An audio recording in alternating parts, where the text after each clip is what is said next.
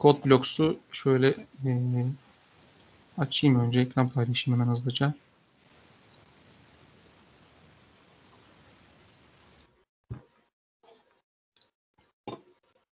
Tamam. Öncelikle kod bloksumuzu açıyoruz. Şu anda görebiliyorsunuz değil mi ekranı? Evet hocam, görünüyor, herhangi bir sıkıntı yok. Tamamdır.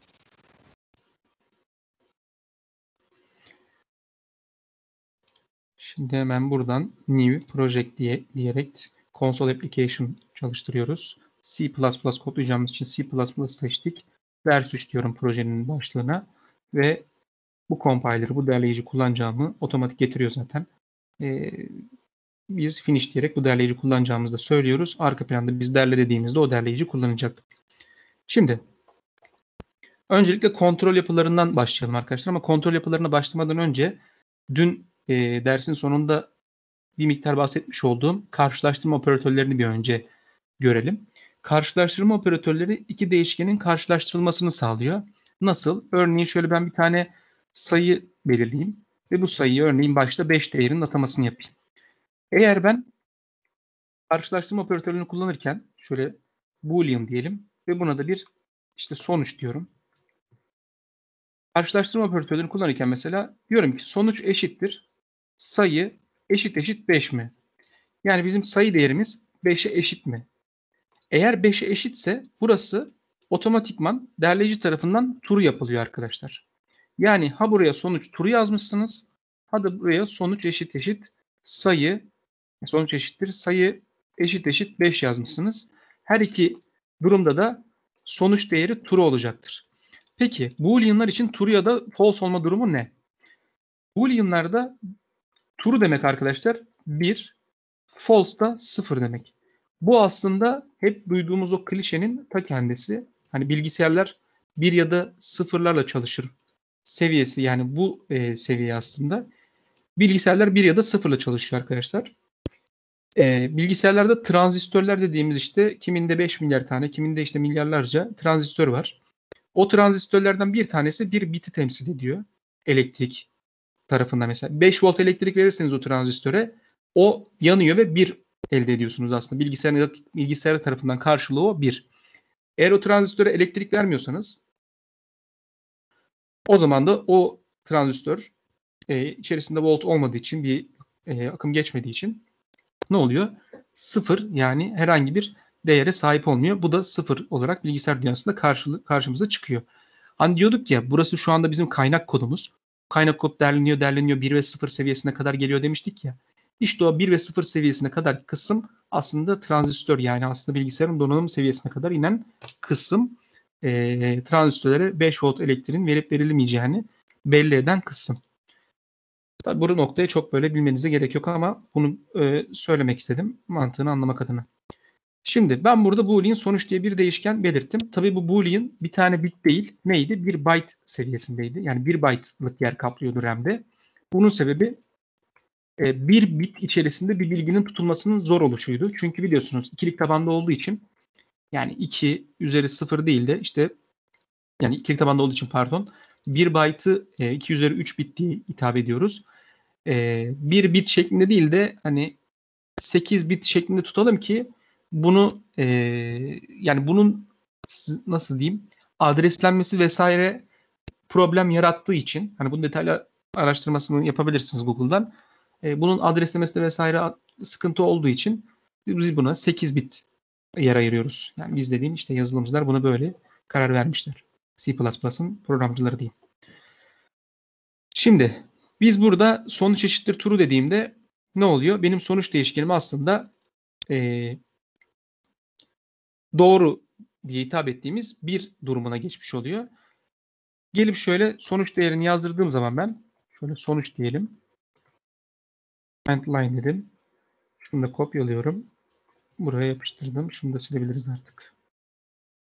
Derleyip çalıştırdım.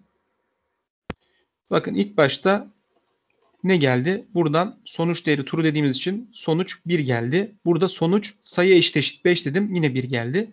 Bunun sebebi dediğim gibi, eğer karşılaştırma operatörü kullanıyorsanız bu karşılaştırma operatörünün sonucunda doğacak değer true ya da false'tur. Bu her zaman böyledir arkadaşlar. karşılaştırma operatörlerini de şuraya yazalım. Bir kere eşit var. Yani iki değerin birbirine, iki değişkenin değerinin birbirine eşit olup olmadığını sorguluyor. Ünlem eşittir var. Bu da eşit olup olmadığını sorguluyor. Yani eşit değilse true dönüyor. Bu eşitse true dönüyor. Bu eşit değilse true oluyor. Bunu da göreceğiz. Küçük eşittir var. Büyük eşittir var. Küçüktür var. Küçüktür ve büyüktür önceden yazayım. Küçüktür var, büyüktür var.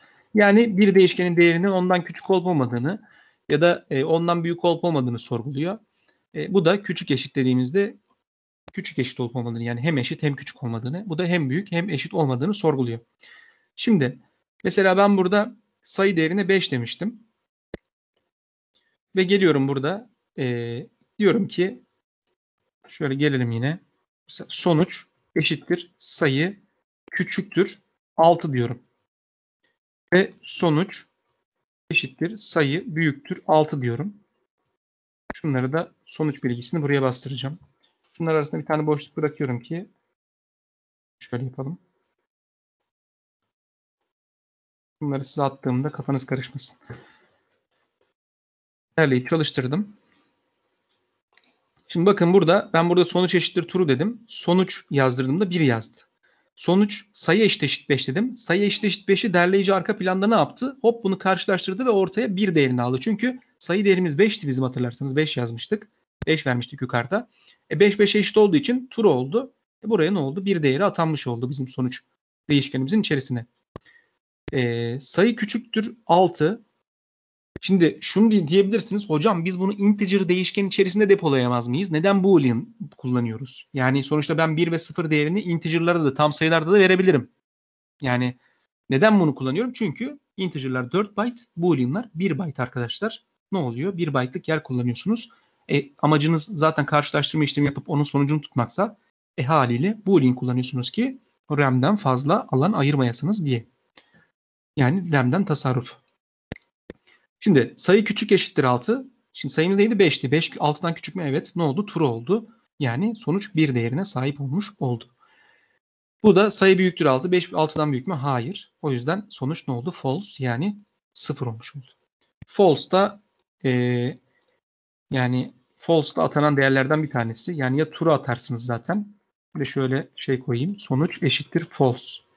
False da 0 değerini ne yapıyor? Sonuç değişkeninin içerisine yazıyor. True da aslında görmüş olduğunuz üzere bir verilmiş özel isim. Yani C++'da kullandığımız özel isimlendirmelerden bir tanesi. True dediğiniz zaman otomatikman ne yapıyor buna? Hop bir değerini atamasını yapıyor. Aslında buna da, ya da false dediğinizde buna şu şekilde false yerine 0 atamasını yapıyor. Şimdi mesela burada ben sonuca 0 verdiğimde şöyle gelelim. Derleyip çalıştırdığımda bakın yine burada 0 değerini ne yapıyor aslında? Bu 0 hatırlıyorsunuz neydi bu? Integer'dı. Yani tam sayıydı. Bu tam sayıyı 0 bilgisini alıp arka planda aslında yani false olduğunu biliyor ve sonuç değişkeninin içerisine 0 değerini atıyor. Ama yine bu boolean olduğunu görüyoruz. Yani 1 byte'lık yer ayırıyor aslında sadece. Şuraya true yazalım. Şimdi eşit gördük. Küçük eşit, büyük eşit. Şu eşit değildir'e bakalım şimdi. Bu arada farkındaysanız bu sonuç dediğimiz şey neydi? Bir değişkendi. Ne yapıyoruz? Bakın burada değiştiriyoruz haliyle. Yani adı üstünde değişken bu. Ben bunu değiştirebiliyorum. Bakın burada ilk başta buna true değeriyle değiştirdim. Bunu ilk başta karşılaştırma işleminin sonucuyla değiştirdim. Karşılaştırma işleminin sonucu neydi? True'ydu. Onunla değiştirdim. Bu karşılaştırma işleminin sonucu neydi? True'ydu. Yine değiştirdim.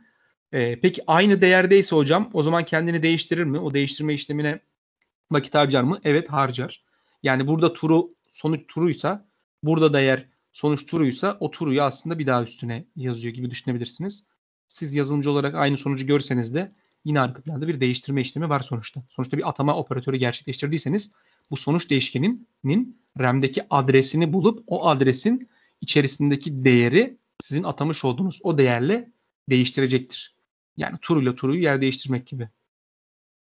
Yani Bir sepet düşünün. 2 elmanız var. Birini koydunuz. Sonra diğeriyle diğerini yer değiştirdiniz. Sonuçta bir yer değiştirme, bir enerji harcanıyor yani.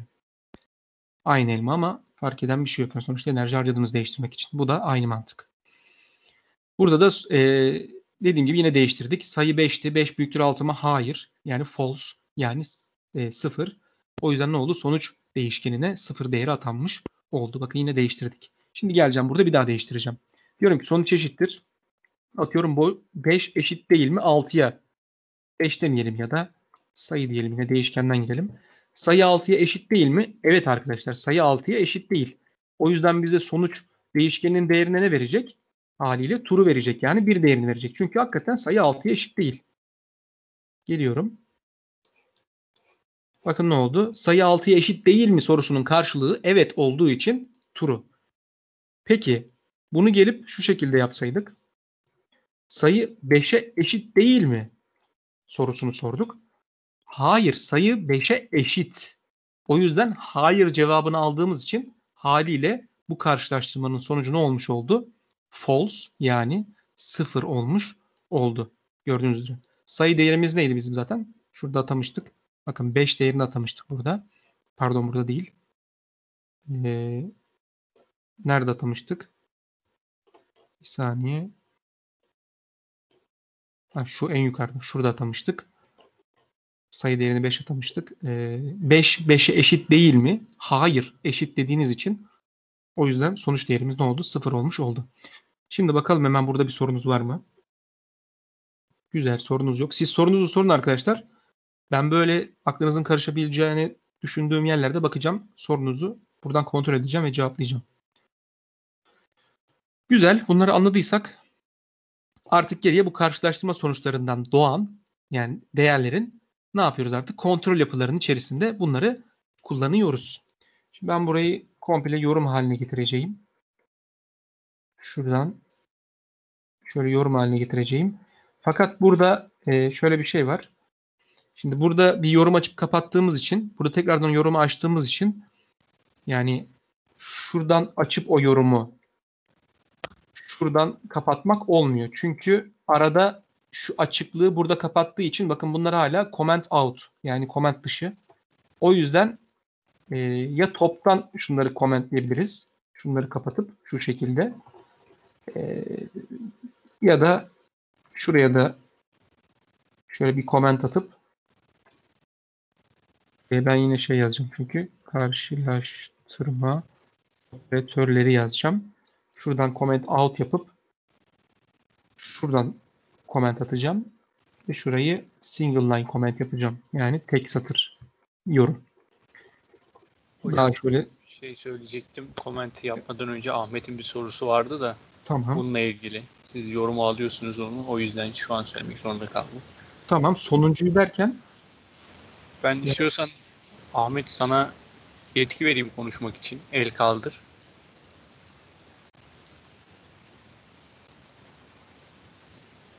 Tamam, Ahmet şu an konuşabilir. tamam.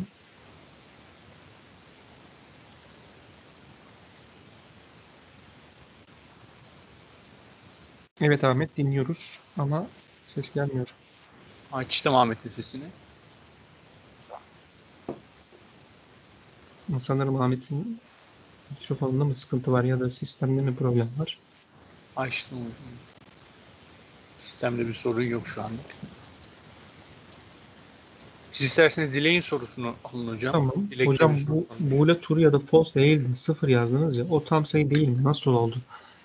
Direkt şöyle, o aslında 0 ama o biz burada zaten şöyle yaptığımız için mesela Boolean sonuç dediğimiz için bu arka planda bu 0 tam sayısını neredeydi o? Şu an sildik galiba onu. Yani sonuç eşittir ben burada 0 dediğim zaman bu integer bir sayı. Evet, tam sayı, yani 4 byte yer kaplıyor RAM'de, fakat bunu arka planda bu gidip 1 byte'e çeviriyor. Ya zaten sıfırın karşılığı şey olduğu için ne olursa olsun 32 bitte de 32 tane sıfır ya da 64 bitte 64 tane sıfır ya da 8 bitte 8 tane sıfır. Yani fark eden bir şey olmadığı için ne yapıyor? Kaç byte olursa olsun bu 32 biliyorsun 4 byte yani 32 bit yer kaplıyor. Yani 32 tane sıfır aslında.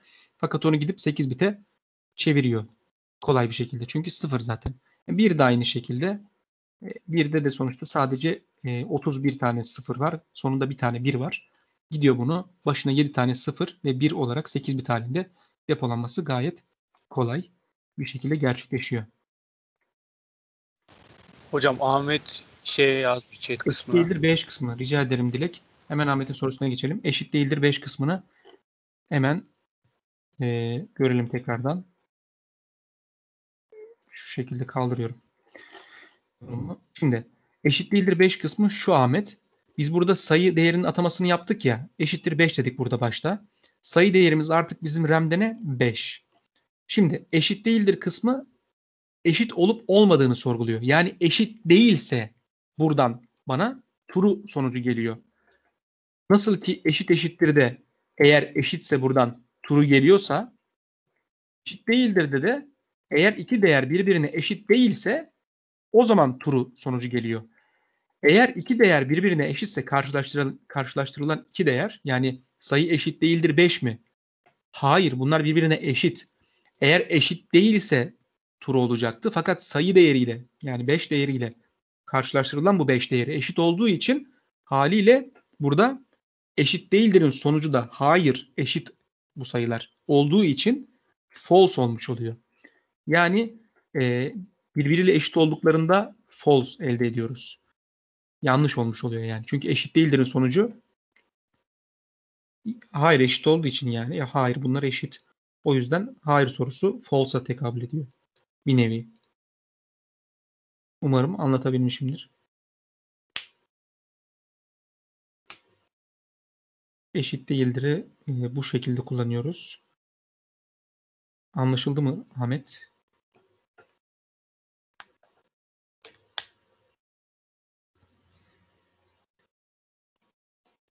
Ahmet. Tamam. Rica ederim Ahmet. Şimdi devam edebiliriz. Tekrar hemen hızlıca bunları yorum haline getirip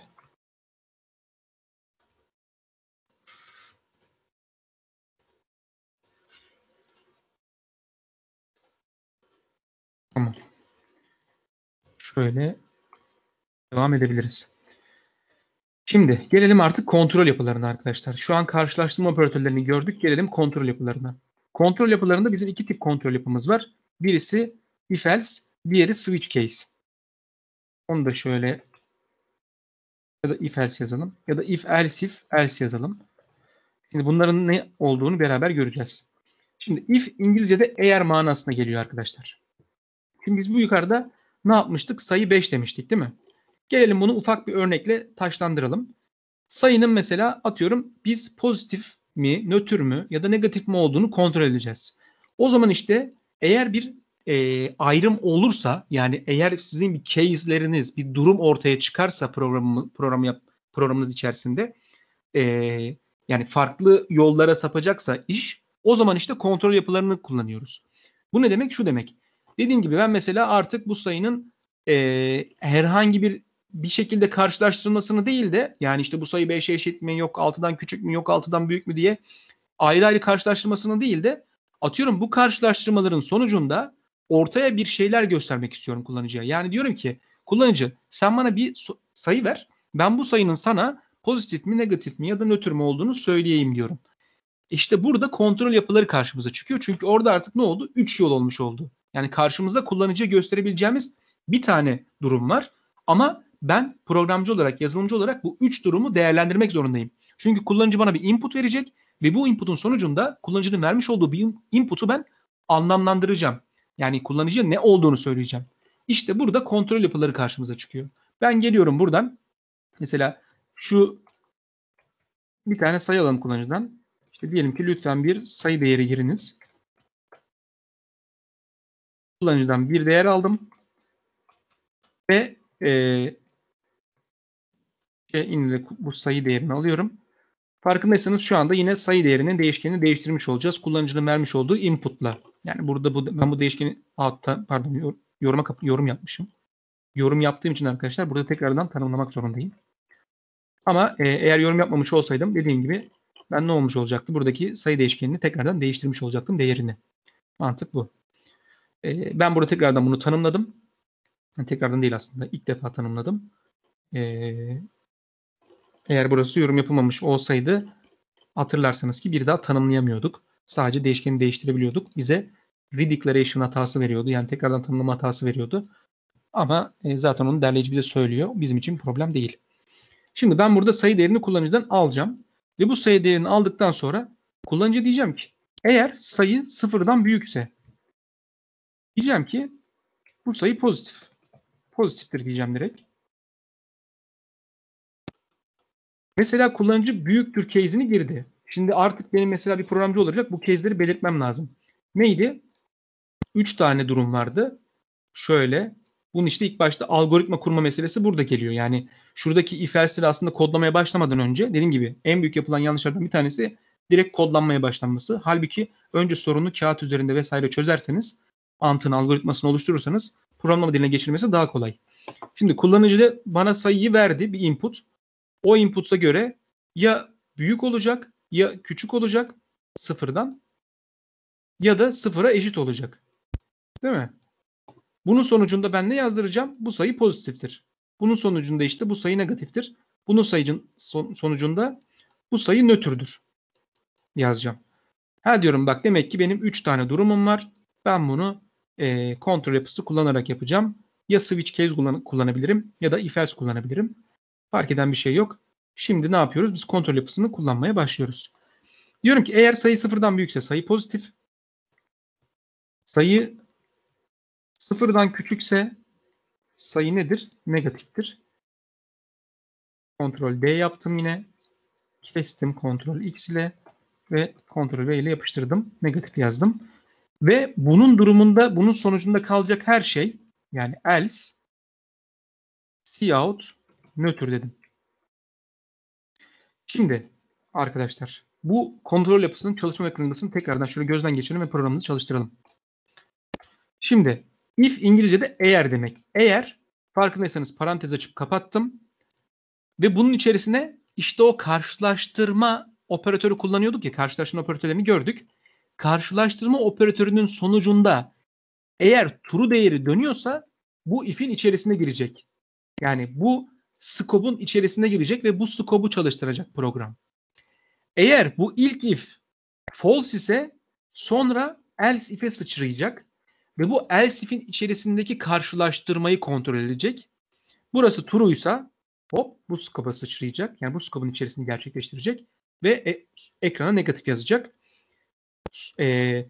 Bu if else yapısında herhangi bir durum true olduğu anda diğer case'lere sıçramaz arkadaşlar.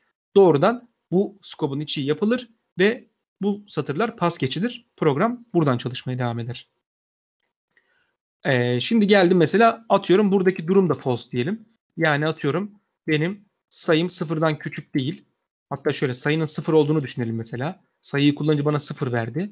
Sayı sıfırken sıfır büyük mü sıfıra? Hayır. Burası false oldu. Hop ikinci case'e sıçradı.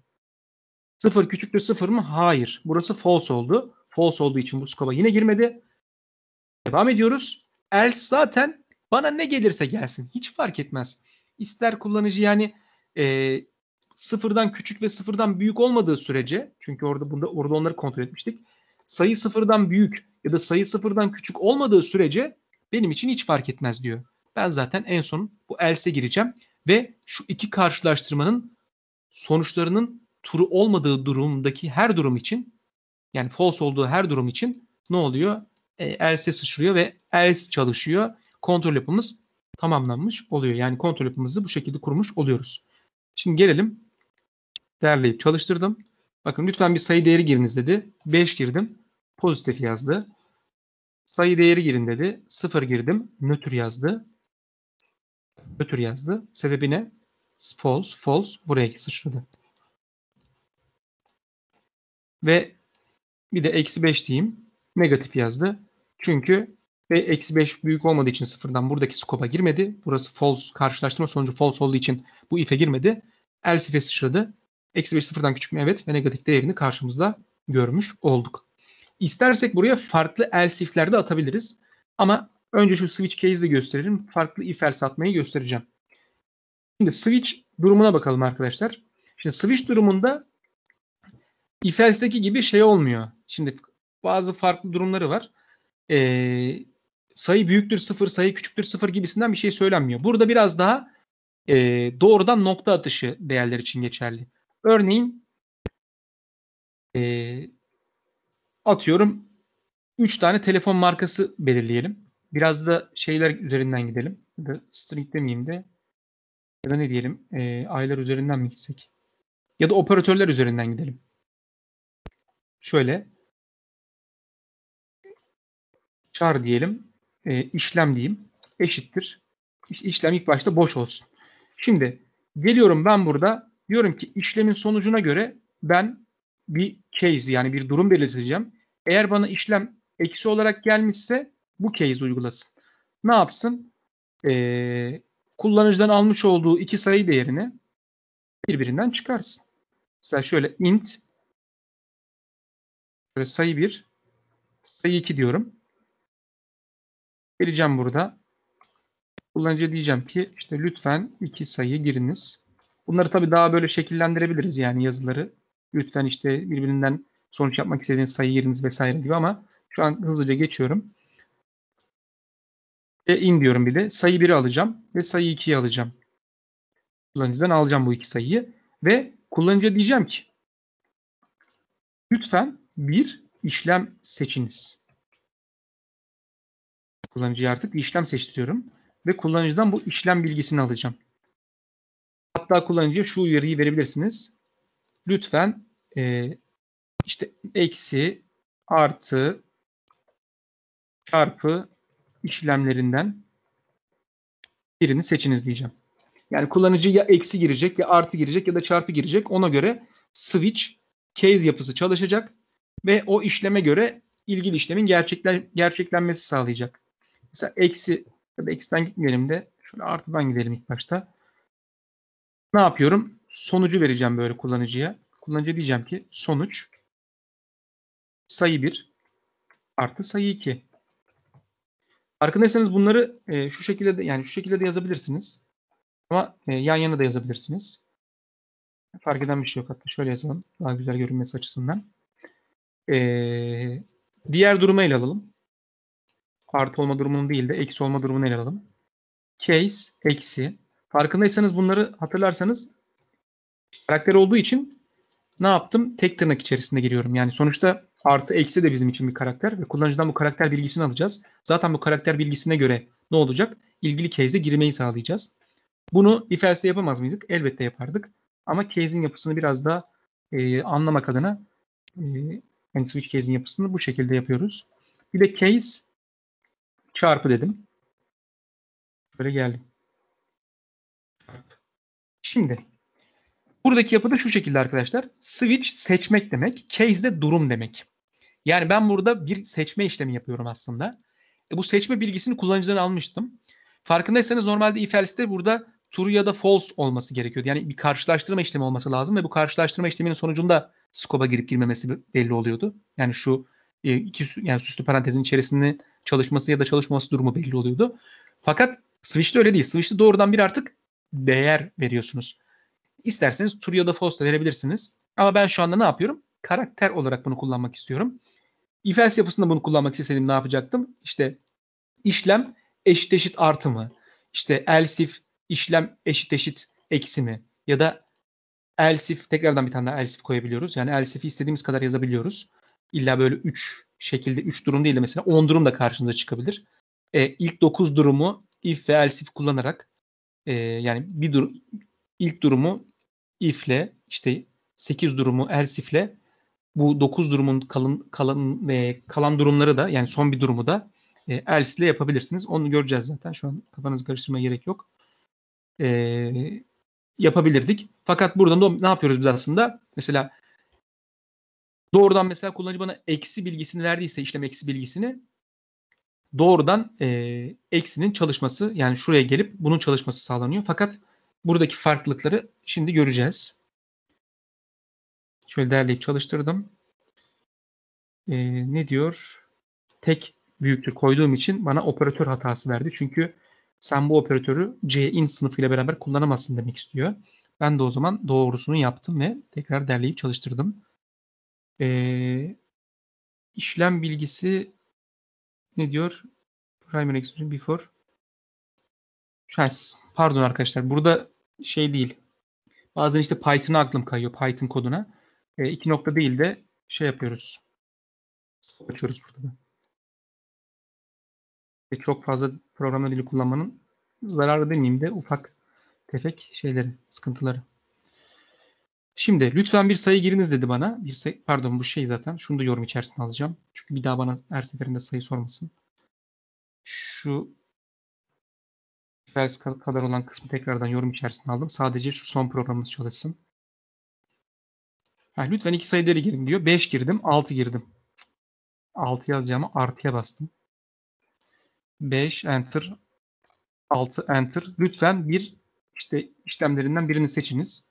Biri silebiliriz. Artı koyduğumda bakın sonuç 11, sonuç eksi 1, sonuç 30 dedi. Yani hem topladı hem çıkardı 5'ten 6'yı hem de 5 ile 6'yı çarptı. Sonucu ekrana yazdı.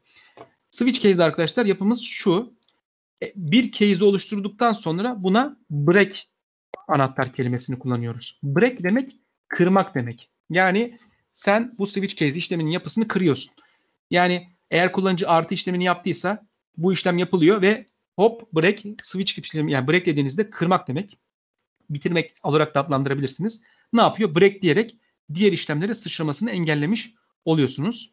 Şimdi gelelim. 5 yazdım, 6 yazdım. Enter'a bastığımda artıyı seçtim. Artı yaptığımda bakın direkt sonuç 11 karşıma çıktı. Alttaki case'ler gösterilmedi. Peki hocam eksi yapsak bir de mesela 5 girdim, 6 girdim, 5 girdim, 6 girdim ve eksi yaptım. Bak bu sefer ne yaptı? Yine eksi ve çarpıyı bastı. Demek ki her case'den sonra ne yapmamız gerekiyor arkadaşlar? Break koymamız gerekiyor ki diğer case'e sıçrama yapmasın diye. Çünkü şu en üstteki case gerçekleştiğinde şu alttaki case'ler de çalışacak. Eğer break koymazsanız hiçbir case'in sonuna break koymazsanız şu en üstteki case gerçekleştiğinde hepsi çalışır. Mesela çarpı yaptığımda ama mesela break koymadım diyelim. Hiçbirine break koymadım. Ama çarpı zaten en sondaki case olduğu için doğrudan bunu verecek. Çünkü direkt buradan çalışmaya başlıyor program. Sen çarpı verdiğin için işlemi hop çarpıdan çalışmaya başlıyor. Ama eğer artı verirsen hop artıdan itibaren çalışmaya başladığı için her bir case'in içerisi. O yüzden hepsini görüyorduk. Tabii bunun da aşılmasının yolu her bir case'in sonuna break koymak. Peki hocam artı eksi çarpı değil de farklı bir şey verdik diyelim. Mesela geldim derleyip çalıştırdım. 5 dedim, 6 dedim. Bölü verdi diyelim kullanıcı. Herhangi bir gördüğünüz üzere sonuç olmadı. Yani sonuçta karşılaşmadık herhangi bir şekilde. Çünkü onun case'i yok. Fakat şöyle bir güzelliği de var bunun. Geldim ben burada. Default dedim. Yani varsayılanda ne olsun? Varsayılanda kullanıcıya bir uyarı vermek istiyorum.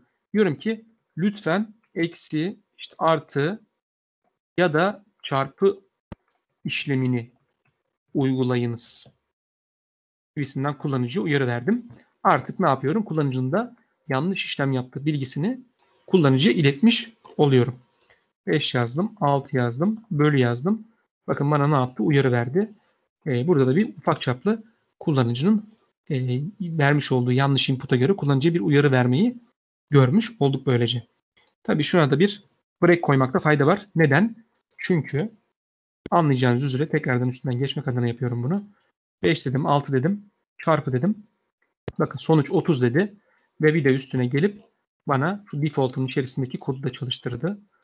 Haliyle benim ne yapmam lazım? Ona da break koymam lazım ki yine bu da sonuçta bir case. Bu default case yani şu 3 case'in olmadığı durumda gerçekleşen case tıpkı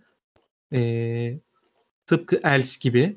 Yani şu durumlar gerçekleşmiyorsa bu durum gerçekleşiyor. Bu da aynı şekilde default'ta öyle. O yüzden ona sıçrama yapmasın diye buna da break koymuş oluyoruz ve böylelikle başarılı bir şekilde kontrol yapısını gerçekleştirmiş oluyoruz. Default ne işe yarar hocam? Cevabını verdim Sebahattin ama tekrardan anlatabilirim eğer anlaşılmadıysa. Anlaşıldıysa sorun yok zaten. Anlamadığınız yer olursa yazabilirsiniz arkadaşlar. Tekrardan söylüyorum. Hiç anlatırsanız sevinirim. Tamam. Anlatıyorum hemen.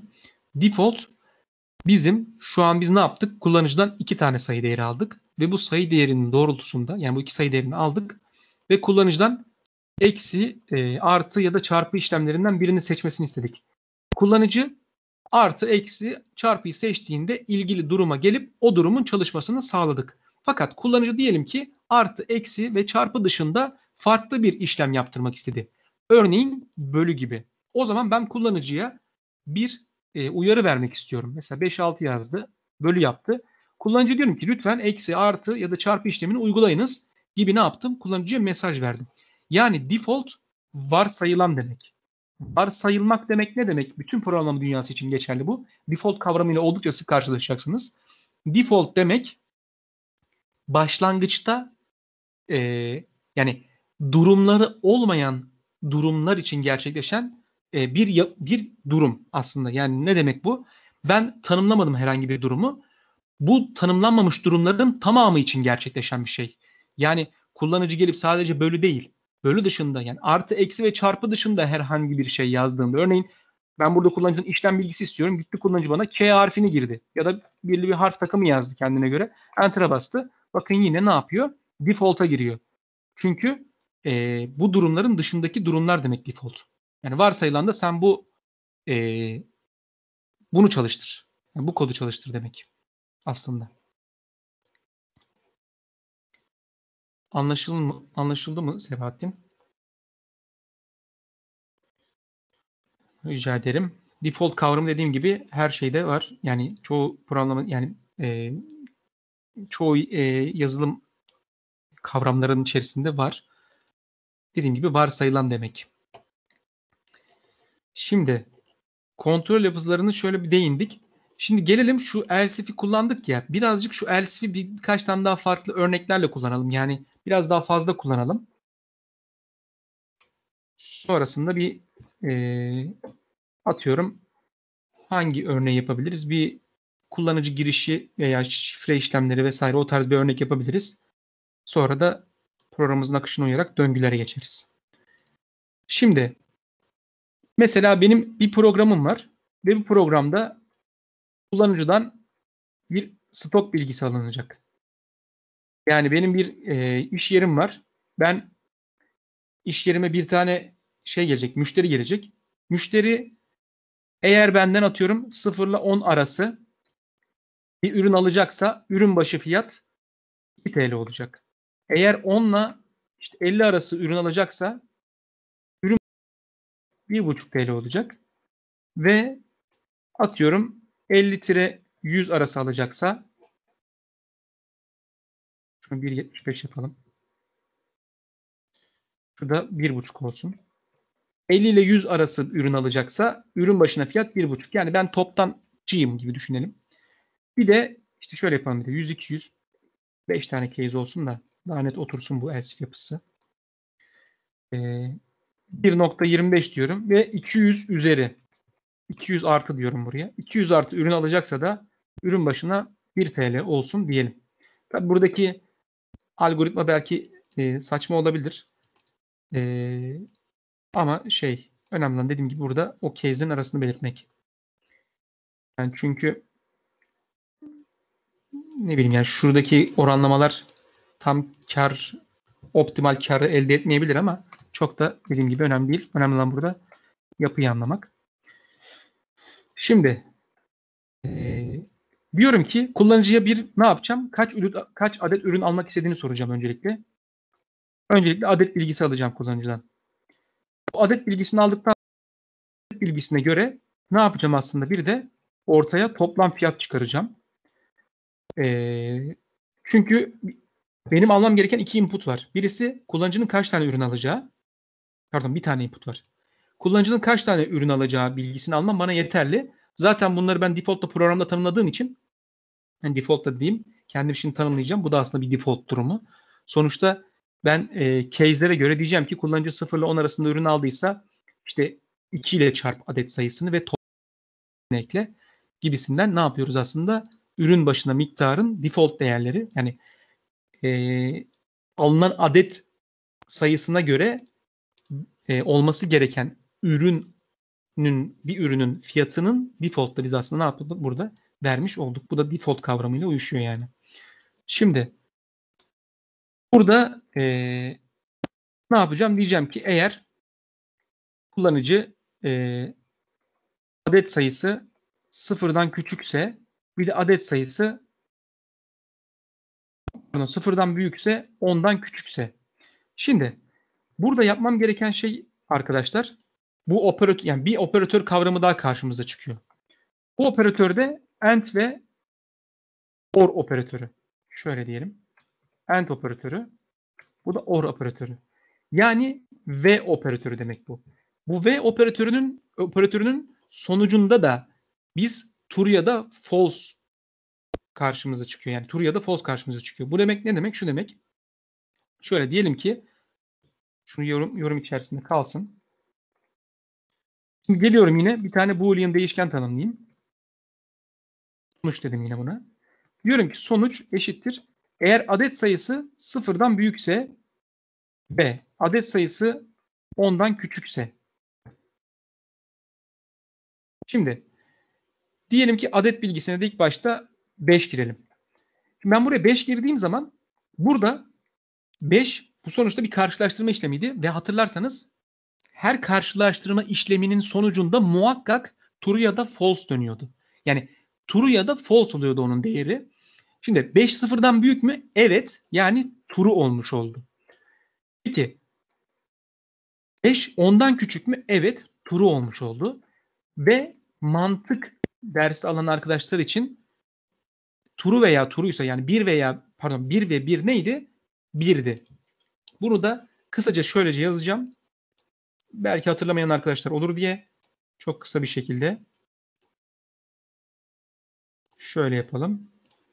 Ve bu da aynı şekilde şöyle yapacağım. Çok hızlı bir şekilde bu V veya veya'yı hatırlayalım. Ne oluyordu? Nerede V oluyordu? Nerede veya alıyordu? Şimdi ben iki sayıyı karşılaştırırken karşılaştırdığım sayı şuna V operatörü çaktığımızı düşünelim. Yani 0 ve 0. Şimdi 0 ve 0 ve 0 nedir? 0'dır. 0 ve 1 nedir? 0'dır. 1 ve 0 nedir? 0'dır. 1 ve 1 nedir? 1'dir. Bu da veya operatörü.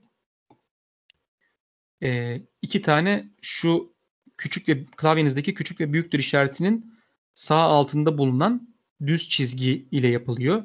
Bu da ampersand olarak adlandırılıyor. Ampersand. Bunun ismini şu anda unuttum da şu ampersand olarak adlandırılıyor. İki tane ampersandın yan yana gelmesiyle biz V'yi kullanıyoruz. Burada tabii bir tane fazla çekmişim satırı. 0, 1 yazıyorum. 0, 1 yazıyorum. Şimdi 0 veya 0 ne arkadaşlar? 0. 0 veya 1 ne? 1. 1 veya 0 ne? 1. 1 veya 1, 1. Yani V'de ikisi de 1 olmalı ki 1 olsun. Veya da ikisinde 0 olmalı ki 0 olsun. Karşılaştırma sonucumuz. Burada şimdi biz onu kullanıyoruz. True ne o zaman? 1. Demek ki bu işlemin sonucu ne? True. Yani benim adet sayım 0'dan büyükse ve 10'dan küçükse ne olacak? Benim buradaki if'imin içerisine girecek. Şimdi veya'yı kullanacağımız yerler de olacak. Karşılaşacaksınız bunlar ilerleyen zamanlarda. Ama mantık aynı mantık. Dediğim gibi ben burada zaten bu arada şurada şöyle yapalım. Şunu şöyle true ve true diyeceğim. Şunu da comment out yapacağım. İyi yapacağım. Pardon. Şöyle if dedim adet büyüktür 0, adet küçüktür 10'sa ne oluyor arkadaşlar? Tabii ben burada 10'u dahil de etmiştim. O yüzden burada küçüktür değil de küçük eşitlemem lazım. O zaman ne yapacağım? Kullanıcıdan almış olduğum o yani benim toplam fiyat diyeyim ona. Direkt fiyat diyebiliriz. Toplam dememe gerek yok. Fiyat eşittir ne olacak? Adet çarpı adet başına kaçtı bu? 2 TL'ydi. Adet çarpı 2. Görmüş olduğunuz üzere ne yapıyorum? Fiyat değişkenin değerini değiştiriyorum. Eğer adet sayısı sıfırdan büyük, 10 büyükse ya da adet 10'dan küçükse ya da ona eşitse ne yapıyorum? Fiyatı bu şekilde belirliyorum. Şimdi gelelim ikinci case'imiz yazmaya. İkinci case'imiz neydi? 10'dan büyük ya da 50'den küçük olma durumu. Adet diyorum. Büyüktür 10 ise ve adet eşittir 50 ise. Burada da fiyat bilgimiz ne olacak arkadaşlar? Artık bunu 1.75 ile çarpacağız. İşte buradaki her bir case'i, yani şuradaki her bir durum, bakın 5 farklı durum var ortada. Bu durumu haliyle farklı şeylere evirmek için, yani bunun farklı şeylere çevirmek için kontrol yapısı kullanıyoruz. 5 farklı durumu ele alabilmemiz için. Geliyorum yine. Else if dedim. Adet büyüktür 50 ve adet küçük eşittir 100 ise o zaman ne yapacağız? Adeti 1.5'ta çarpacağız. Buradaki else if yapısı için de aynı şeyi konuşuyorum. Bakın burada else if yazdım.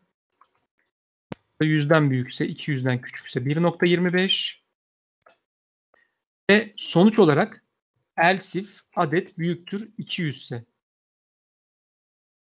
Daha doğrusu bakıyorum şu an. 100, 200, 200 art dediğime göre tamam. 200'den büyük. O yüzden bu da ne olacak arkadaşlar? Bunu da 1 ile çarpacağız. Şimdi fiyatı farkındaysanız kesirli sayılar üzerinde işlem yaptığımız için, çünkü buradaki fiyatlandırmamız kesirli sayı olduğu için float yaptım. Yani tam kesirli sayı.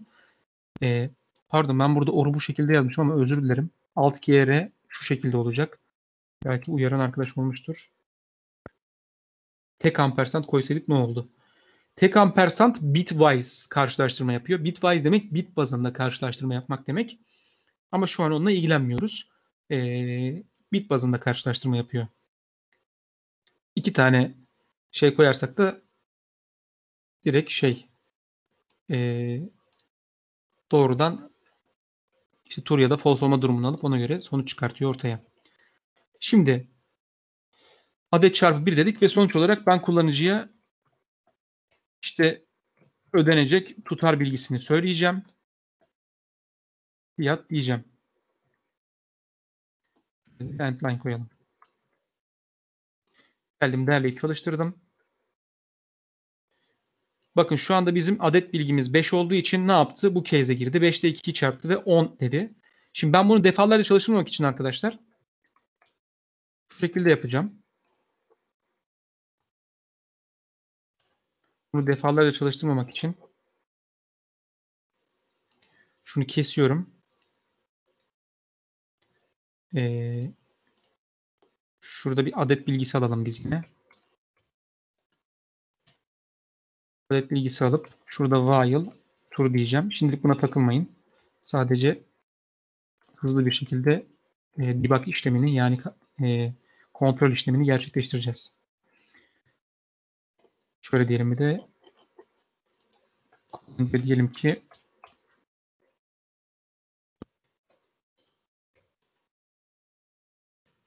lütfen adet bilgisini giriniz. Geldim, derleyip çalıştırdım. Bakın adet bilgisini girin diyor. 10 girdiğimde ne oluyor arkadaşlar? 10 girdiğimde şimdi ilk if'e girdi. 10 küçük eşit 10 mu? Evet.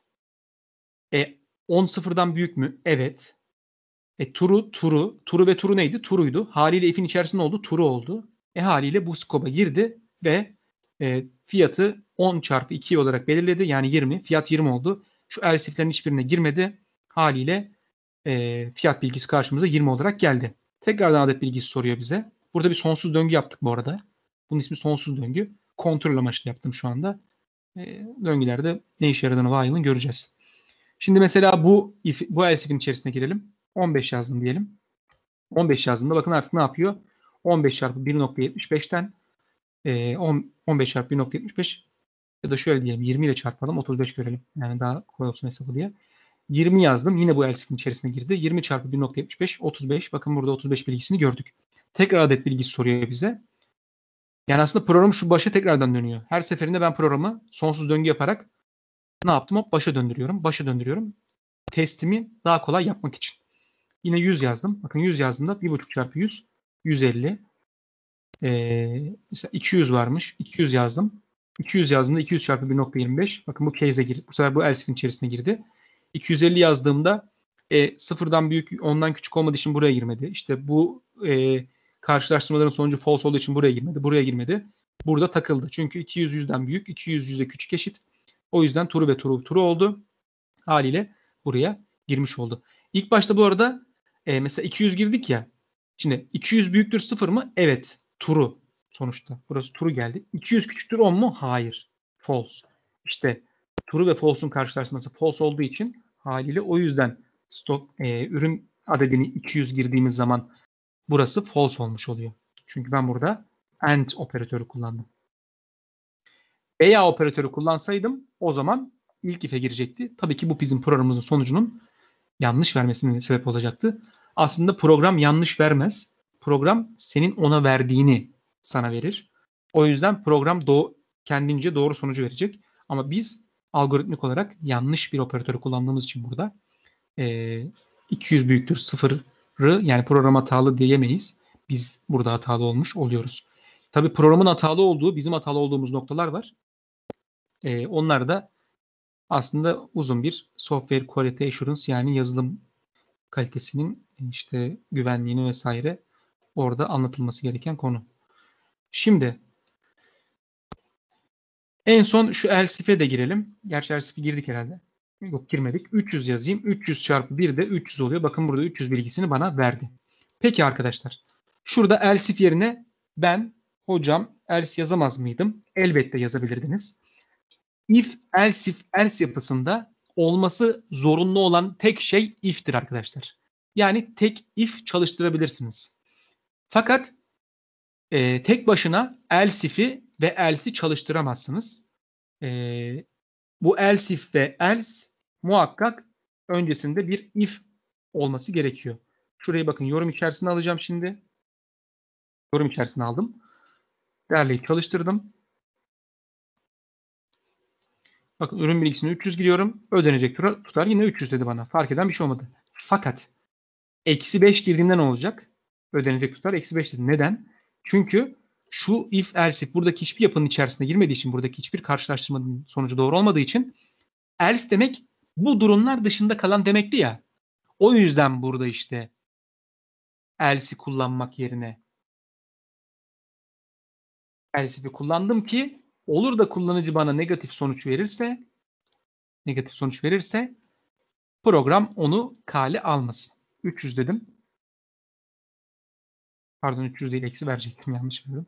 Bu arada tekrar kapatmama gerek yoktu. Onun için sonsuz döngü yapmıştık ama eksi 5 verdim. Bakın ödenecek tutar bilmem ne falan dedi. Saçma sapan bir değer verdi bana. Neden saçma sapan bir değer verdi?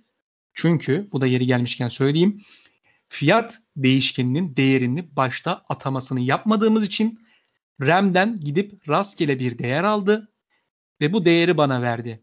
Bu bilgisayardan bilgisayara değişir yani. Hani siz şu an çalıştırıyorsanız ya da çalışacaksanız bu sonucu vermeyebilir size. Farklı sonuçlar verebilir. Bunu ben gidiyorum default'ta yani varsayılanda fiyat bilgisi 0 olsun diye güncelliyorum. Böylelikle kullanıcı bana negatif bir değer verse bile ödenecek tutar 0 şeklinde bilgiyi veriyorum. Ama ben burada kullanıcı negatif değer verdiğinde kullanıcıya ne yapmak isterim? Kullanıcıya bir else çıkartarak derim ki sonuçta bu else demek ne demek? Kullanıcı pozitif ya da 0 yani adet bilgisini 0 girmesi demek ya da adet bilgisini negatif girmesi demek. O yüzden kullanıcıya diyorum ki lütfen adet bilgisini pozitif giriniz.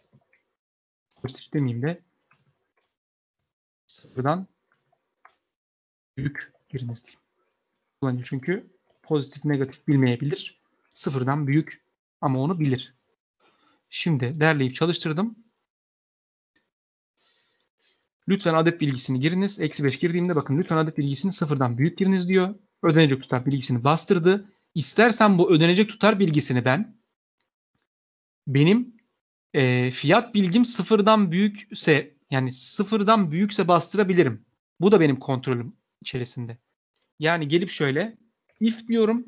Bak bakın başka bir if açtım burada. Bu artık başka if. Bu artık başka bir kontrol yapısı. Burada artık ben bana gelen fiyat bilgisini kontrol edeceğim. Fiyat büyüktür 0'sa ödenecek tutarı bastırsın ki kullanıcı hata yaptığında sonuçta kullanıcıya lütfen 0'dan büyük sayı girin diyorsun. Bir de ödenecek tutar 0 diyorsun. Kullanıcı açısından bu ne? Saçma. Yani Ben bilgi girmedim ki, sen doğru dürüst bilgi vermedin ki, sen bana neyin tutarını söylüyorsun diyebilir. O yüzden burada tekrardan fiyat sıfırdan büyükse bilgisi gelince bunu yap dedim. O yüzden -5 girse bakın direkt lütfen adet bilgisini sıfırdan büyük giriniz. Lütfen adet bilgisi giriniz diyor. Burada tabii başa döndüğü için bu geçerli. Yani şurada adet bilgisini giriniz diye. Bunu şu döngünün dışına çıkartıp bir kere gelmesini sağlayabiliriz ama şu an bizim için önemli değil o şeyler. Mesela geldim burada fiyat bilgisini 5 girdiğimde bakın ödeniş tutarı 10 dedi. Bakın ödeniş tutarı bilgisini verdi ama kullanıcı yanlış bir şey girdiğinde ona uyarı veriyor. Burada tabii şöyle bir şey var. Ben döngüyü sonsuz döngü yaptığım için ben burada -10 girdim. Bu -10 girince fiyat bilgisi güncellenmedi. Fiyat bilgisi güncellenmedi fakat RAM'de hala bu fiyat değişkeninin değeri 10 olduğu için bana döngünün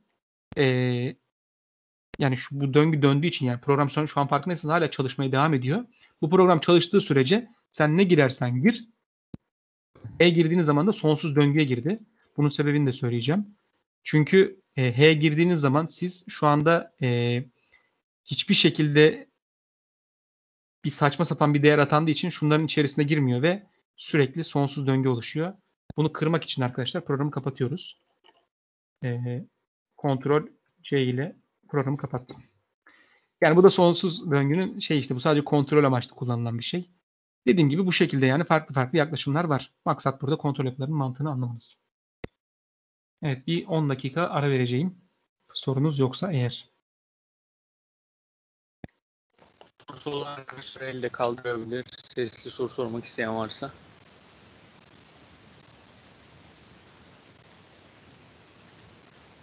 Herhalde yok hocam. Bir 10 dakika ara verelim. Tamam, bir 10 dakika ara verelim. 10 dakika sonra görüşürüz arkadaşlar. Çeyrek geçe mi hocam yine? Tamam, çeyrek geçe görüşelim. Aynen öyle yapalım. Bir 15 dakika uzuyor ama 20, yani normalde 8'de bitirecektik ya, bir 15-20 dakika uzuyor ama maruz görün. Olabildiğince böyle şeyleri anlatmaya çalışıyorum içimden geldiğince.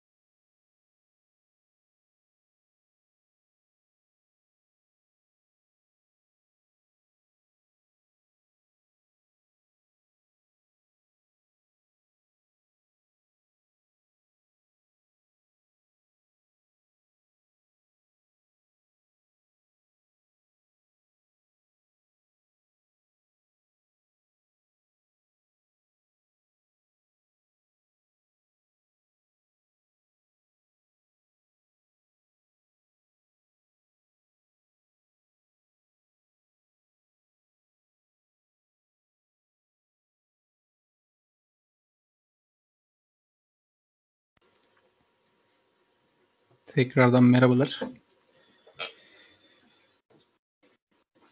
Şimdi devam edelim arkadaşlar.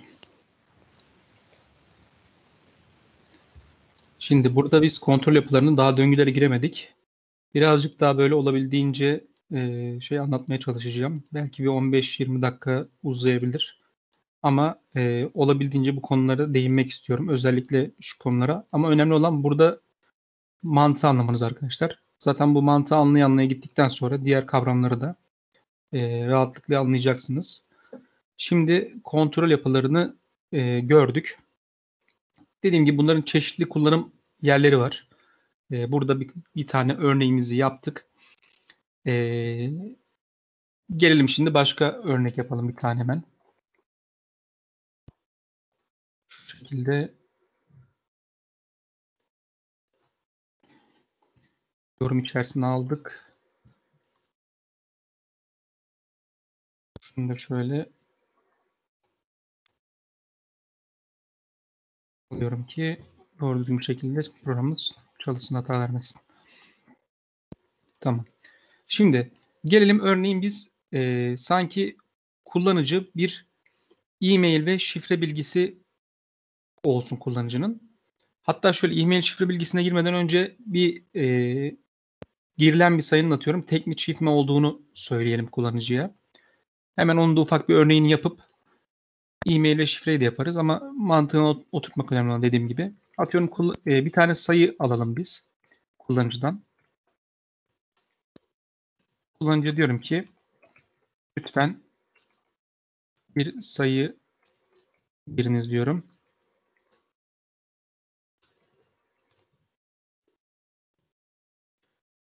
Ve bu sayıyı kullanıcının girmiş olduğu o input'u alıyorum. Diyorum ki sonuçta bir sayının çift olup olmadığını nasıl anlarız arkadaşlar? Bir sayı ikiye bölünebiliyorsa çifttir, ikiye bölünemiyorsa tektir. Diyorum ki sayının ikiye bölümünden kalan eşit sıfırsa bu sayı çifttir. Kullanıcıya hangi bilgiyi vereceğim? İşte çift diyorum direkt. Hani girmiş olduğunuz sayı çifttir demiyorum da daha fazla uzun yazmamak adına. Ya da ikiye bölünmüyordur bir sayı. Yani bir tam sayı ya ikiye bölünmüyordur ya da bölünemiyordur. O yüzden burada bizim iki case'imiz var. If else yazmamız yeterli.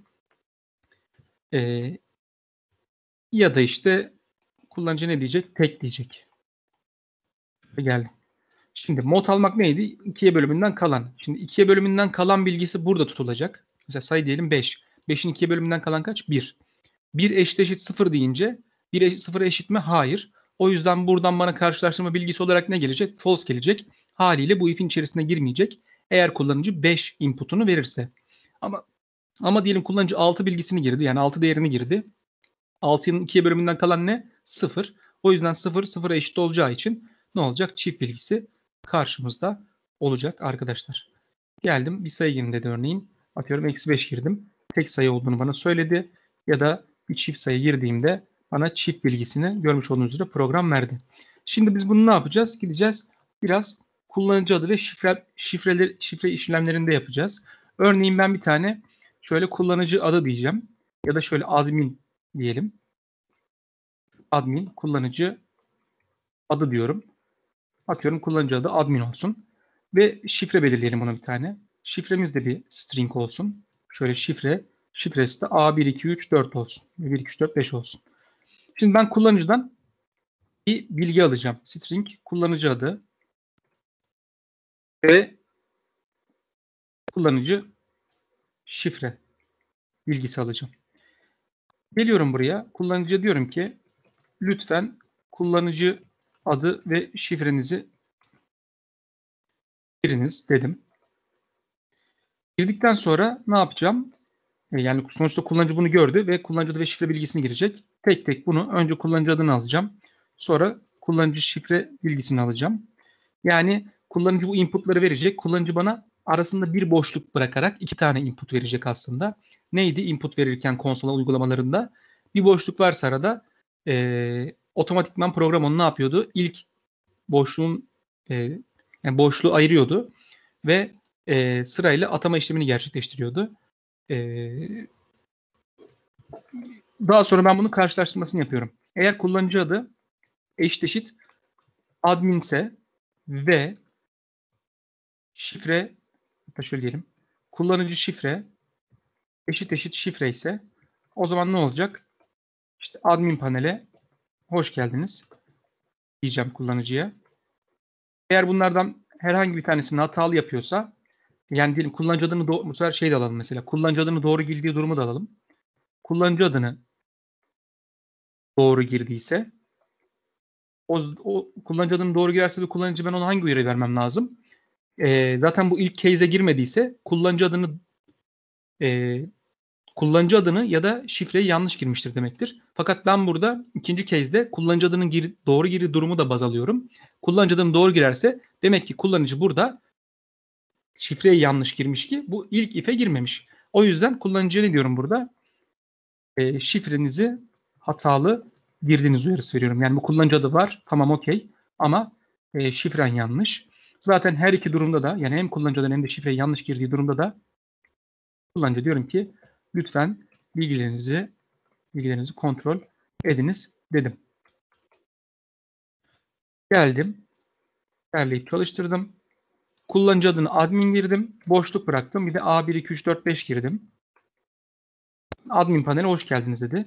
Buraya boşluk koymayıp ne yapabilirdiniz? Arda arda 2 enter'la da sırayla inputların verilmesini sağlayabilirdiniz. Bu ne demek? Şu demek. Kullanıcı diyelim admin girdi. Enter'a bastı. Enter'a bastığınız anda buradaki admin input'u, admin değeri şu KA string'ine, yani şu KA string'ine, KA değişkenine atanmış oldu. Bir de gelip burada şifre bilgisini girerseniz ve Enter'a basarsanız bu sefer buradaki bilgi K şifre bilgisine atanmış oldu. Çünkü ben burada 2 tane input alacağımı söylüyorum programa. Ve o 2 input'u bana kullanıcı verdi. Girilen sıraya göre, yani buradaki sıraya göre aynı şekilde değişkenin değerinin atama işlemi de ne olmuş oldu? Gerçekleşmiş oldu. Ve admin paneli hoş geldiniz dedi bana. Çünkü kullanıcı ve şifreyi doğru girdim. Kullanıcı adını yanlış girersem ve kullanıcı adını doğru gireyim. Şifreyi yanlış girdim. Bakın şifrenizi hatalı girdiğiniz şeklinde uyarı verdi. Fakat kullanıcı bilgisini yanlış girersem, şifreyi yanlış girersem, bakın lütfen bilgilerinizi kontrol ediniz dedi. Peki şu durumu değerlendirelim programımız içerisinde. Kullanıcı adını yanlış girdim. Şifreyi doğru girdim. O zaman yine bana bakın lütfen bilgilerinizi kontrol ediniz dedi. Çünkü böyle bir kullanıcı yok. Çünkü şuradaki if else'in yukarıdan aşağı okumasına göre zaten kullanıcı adını yanlış girerseniz buradaki if'e girmeyecek. Buradaki else if'e girmeyecek. Geriye bir tek yine lütfen bilgilerinizi kontrol ediniz kalacak. Yine doğru çıktığı aslında kullanıcıya vermiş oluyorum. Bu da böyle bir örnekti.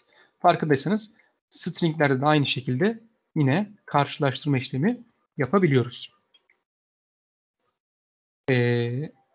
Fakat şöyle bir şey var. Mesela atıyorum 2 string karşılaştırırken, yani atıyorum şurada mesela biz ikisinde de değişken adı kullandık. Fakat değişken adını kullanmayıp doğrudan değer üzerinden karşılaştırsaydık o zaman ne yapacaktık? Çift tırnak içerisinde bu stringleri ne yapmak zorundayız? Yazmak zorundayız. Atıyorum doğru diyeyim buna. Bu sadece bir örnek yani. Bir örnek değil bu. Atıyorum Fatih eşit mi? Evet eşit. Bakın doğru çıktısı geldi. Bir de else diyeyim. Yanlış diyeceğim. Eğer Fatih değil de bunu küçük f ile yapmış olsaydım tabii ki de yine bana yanlış bilgisi verecekti. Neden? Çünkü arkadaşlar biliyorsunuz ki sonuçta buradaki küçük f ile buradaki büyük f farklı ASCII koduna sahip. Farklı ASCII koduna sahip olduğu için bu aslında bunu arka planda karşılaştırırken iki string'i ne yapıyor? Sırayla birbirine bakıyor. F'ye eşit mi diyor? Hayır değil. Neden? Çünkü küçük f'nin büyük f ile değeri bilgisayar bazında aynı değil. ASCII tablosunu dün değinmiştik. Tekrardan önemini anlamak adına nasıl karakterler bilgisayarlarda depolanıyor görebilmek adına bakalım. Bakın büyük F harfi 70, küçük F harfi 102. 70 102'ye eşit olmadığı için ne yaptı? Bu karşılaştırmanın sonucu direkt yanlış oldu. Zaten şu ilk iki harf birbirine eşit olmadığı için otomatikman diğerlerine bakmaz bile arka planda. Buna biz kısa devre diyoruz. Yani otomatikman burada kısa devre oluyor. Çünkü birbirine eşit değil. Diğerlerine bakmaya gerek bile yok. Bu da başka bir kullanım şekliydi. Var mı sorusu olan? Hocam yorum içindeki kodlar bilgisayarını yavaşlatır mı? Hayır, yavaşlatmaz. Sen kodları derle çalıştır dediğin anda zaten ortaya bir çalıştırılmış kod, executable program çıktığı için haliyle programı yavaşlatmaz. Yani bilgisayarı da yavaşlatmaz. Hocam başka ders olacak mı önümüzdeki günlerde? Ya şu an için herhangi bir şey programlamadık. Ama benim yani ve sizin programınıza göre belki bir ders koyabiliriz. Ama bakarız duruma göre. Ben bu aralar çok yoğunum arkadaşlar. Hem tez işleri hem normal işler hem vesaire. Aslında böyle istiyorum böyle sürekli online ders yapmayı ama maalesef farklı vazifeler, farklı görevler de buna engel oluyor. Ama yapmaya çalışırız. Şimdi artık if-else yapısının mantığını anladığımıza göre kontrol yapılarını anladık. Switch case'in yapısını anladık. Yani mantığını anladık en azından. Tabii ki çok farklı kullanım şekilleri var. Ama mantığı bu şekilde yani. Eğer if'in içerisi true ise bu scope'un içerisine giriyor. Yoksa aşağıdaki şeylerden devam ediyor. Farklı örneklerini vererek göstermeye çalıştım sizlere. Şimdi gelelim döngülere. Döngüler arkadaşlar, örneğin siz birden 10'a kadar olan sayıları ekrana yazdırmak istiyorsunuz. Atıyorum ne yapacaksınız işte? Şöyle 1 yazacaksınız, 2 yazacaksınız, 3 yazacaksınız, 4 yazacaksınız, 5 yazacaksınız falan filan. Yani 10 tane o sayıyı birden 10'a kadar olan sayıların hepsini tek tek yazmanız gerekiyor. Fakat döngülerde biz eğer bir işlem arasında algoritmik bir değişim varsa yani ne derler bunu? Örüntü. Örüntü varsa o örüntüye göre siz ne yapıyorsunuz? Döngüler sayesinde bu işi kolaylaştırıyorsunuz. Örneğin geldim ben burada. For döngüsünü şöyle ele alalım. Diyorum ki bir kere for döngüsü arkadaşlar içerisinde 2 tane noktalı virgül barındırır. Muhakkak 2 tane noktalı virgül var. Bu noktalı virgülün tabii ki kullanım mantığı var. Yani neden 2 tane noktalı virgül var? Çünkü bizim bu ilk boşluğa bir değişkeni kontrol edecek değerin yani döngüyü kontrol edecek değişkenin ilk ataması gerçekleşiyor. Buna biz initialization diyoruz. Yani initializasyon. Yani ne derler? İlk atama. İkinci boşluğa bunun şartı yani döngü hangi şart olduğu sürece devam etsin. Buna condition diyoruz. Şart. Diyorum ki döngü ona küçük eşit olduğu sürece devam etsin. Yani bunu operatörü gördük. Demek ki buradaki sonuç true olduğu sürece bu döngü devam edecek. Buradan bunu anlıyoruz. Üçüncü olarak da increment ve decrement. Yani ya increment yapıyoruz ya da decrement yapıyoruz. Ya da demeyeyim, or diyeyim. Bu da işte arttırma ya da azaltma. Bu ne demek? Şu demek. Döngüyü kontrol eden değişken örneğin her döngünün her bir etabı bittiğinde bir artsın istiyorum. Diyorsak bunu bu şekilde yapıyoruz. I artı diyerek. Şimdi geldim buraya. Cout ile ben bu i değişkenini yazdırmak istiyorum. Geldim. Amacım sıfırdan 10'a kadar yani birden 10'a kadar olması için şurayı 1 yapmam yeterli. Derleyip çalıştırdım. Bakın ne yaptı bana? Sıfırdan 10'a kadar olan sayıları bastırdı. Neyi sağladı bu bana? 10 tane ard arda cout yazmamı ya da bir cout'un içerisinde 10 tane yani 11 tane diyelim. 11 tane karakterin ya da sayının kullanılmasının gereksiz olduğunu burada görüyoruz. Yani gereksiz değil de bunun bunu daha efektif yazmamızı sağladı kod içerisinde. Çünkü döngü sayesinde biz ne yaptık? Aslında 0'dan 10'a kadar olan sayıları yazdırmak istiyorduk ya. Amacımız neydi? 0'dan 10'a kadar sayıları yazdırmaktı. Biz burada bir örüntü tespit ettik. Örüntümüz ne? 0'dan 10'a kadar olan sayıları yazdıracağım ben. Yani 0, 1, 2, 3. Bak her bir sayı yani her sonra yazdırmak istediğim sayı diğerinden bir tane fazla. O yüzden buraya ne yaptım? i artı yazdım. i artı yazmayıp şimdi i artı'nın amacı neydi? Sayıyı 1 arttırmaktı. Ben burada i artı eşittir 1 yazsam da i artı eşittir 1 yazsam da yine doğru çıktı alacaktım. Neden? i artı eşittir 1 de yine ne yapıyorum? Döngünün her etabı bittiğinde i değişkeninin değerini 1 arttır diyorum. Bunun çalışma mekanizmasına şimdi geleceğiz. Ya da i artı eşittir 1 yerine i eşittir i artı 1 yazabilirdik. Bu da yine döngünün her bittiğinde değişkenin değerini, döngüyü kontrol eden değişkenin değerini 1 artırma manasına geliyor. Peki hocam bu nasıl çalışıyor? Bu şöyle çalışıyor arkadaşlar. Şimdi programı derledim. Program derlenmeye başladığı anda geliyor. Bizim hatırlarsanız neyimiz vardı? Bir RAM'imiz vardı. Burada ilk atama işlemi gerçekleşiyor. Neydi? Initialization, yani ilk atama işlemi. Int i eşittir 0 dediğiniz anda siz int kullandığınız anda zaten bu demek oluyor ki demek ki RAM'de bir şey yapacaksınız siz. RAM'e bir şey atayacaksınız. Bu da neymiş? I değişkeniymiş ve değeri 0 olarak belirlenmiş. Artık bu döngünün burası tamamlandı. Şimdi bundan sonra buraya geliyor. I küçük eşit 10 mu? 0 10'dan küçük mü? Çünkü i değişkeni nerede? RAM'de. Gidiyor burada hop RAM'e bakıyor. 0 değeri. 0 küçük eşit 10 mu? Evet. Daha doğrusu şöyle RAM'e bakıyor. Bu 0 değerini geliyor. Buraya yazıyor. 0 küçük eşit 10 mu? Evet. O yüzden burası ne oluyor arkadaşlar? True oluyor. True olduğu anda döngüye giriyor. Yani şu scope'un, şu süslü parantezin içerisini çalıştırıyor. Buna geliyor. Kodu çalıştırmaya başlıyor. Tabi burada bir tane kod değil, birden fazla kod da yazabilirsiniz elbette. Ama biz bir tane yazdık şu anda. Tek satır kod yazdık yani scope'un içerisine. Cout i de ne demek? Bana i yaz. I ne? Gidiyor i'ye bakıyor. Sıfırmış. Hop geliyor. Sıfırı koyuyor. Ve şurası konsol diyelim. Burası bizim konsolumuz olsun. Sıfırı yazdı. Sıfırı yazdı. Döngünün ilk etabı bitti. Çünkü satır kalmadı diye çalıştıracak scope'un içerisinde. Döngünün ilk etabı bitti. Şu scope'un sonuna ulaştı.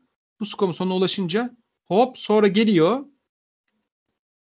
Artırma ya da azaltma işlemi var mı ona bakıyor. I eşittir i artı 1. Demek ki i'ye ben yeni bir değer atayacağım. I eşittir i artı 1 demek. I değişkenini git al getir. 0 aldım. 0 artı 1'ine 1. 1'i yazdı buraya. I eşittir 1 dedi. Yani RAM'deki yeni i değişkenimizin değeri artık 0 değil 1 olmuş oldu.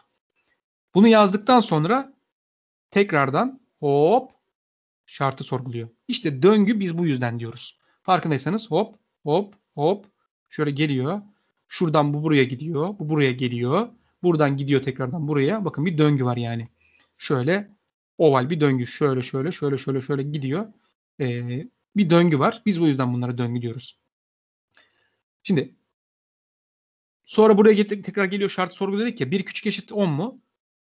Evet. Tabi bu arada gidiyor yine geliyor alıyor geliyor falan.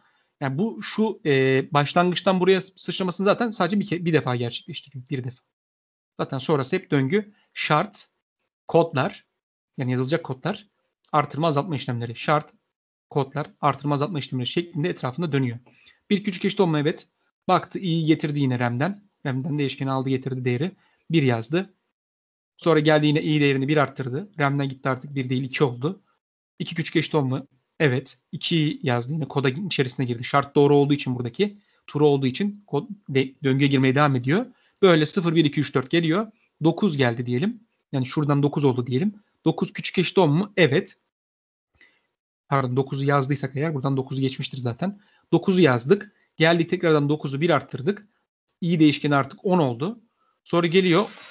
Pardon geliyorum.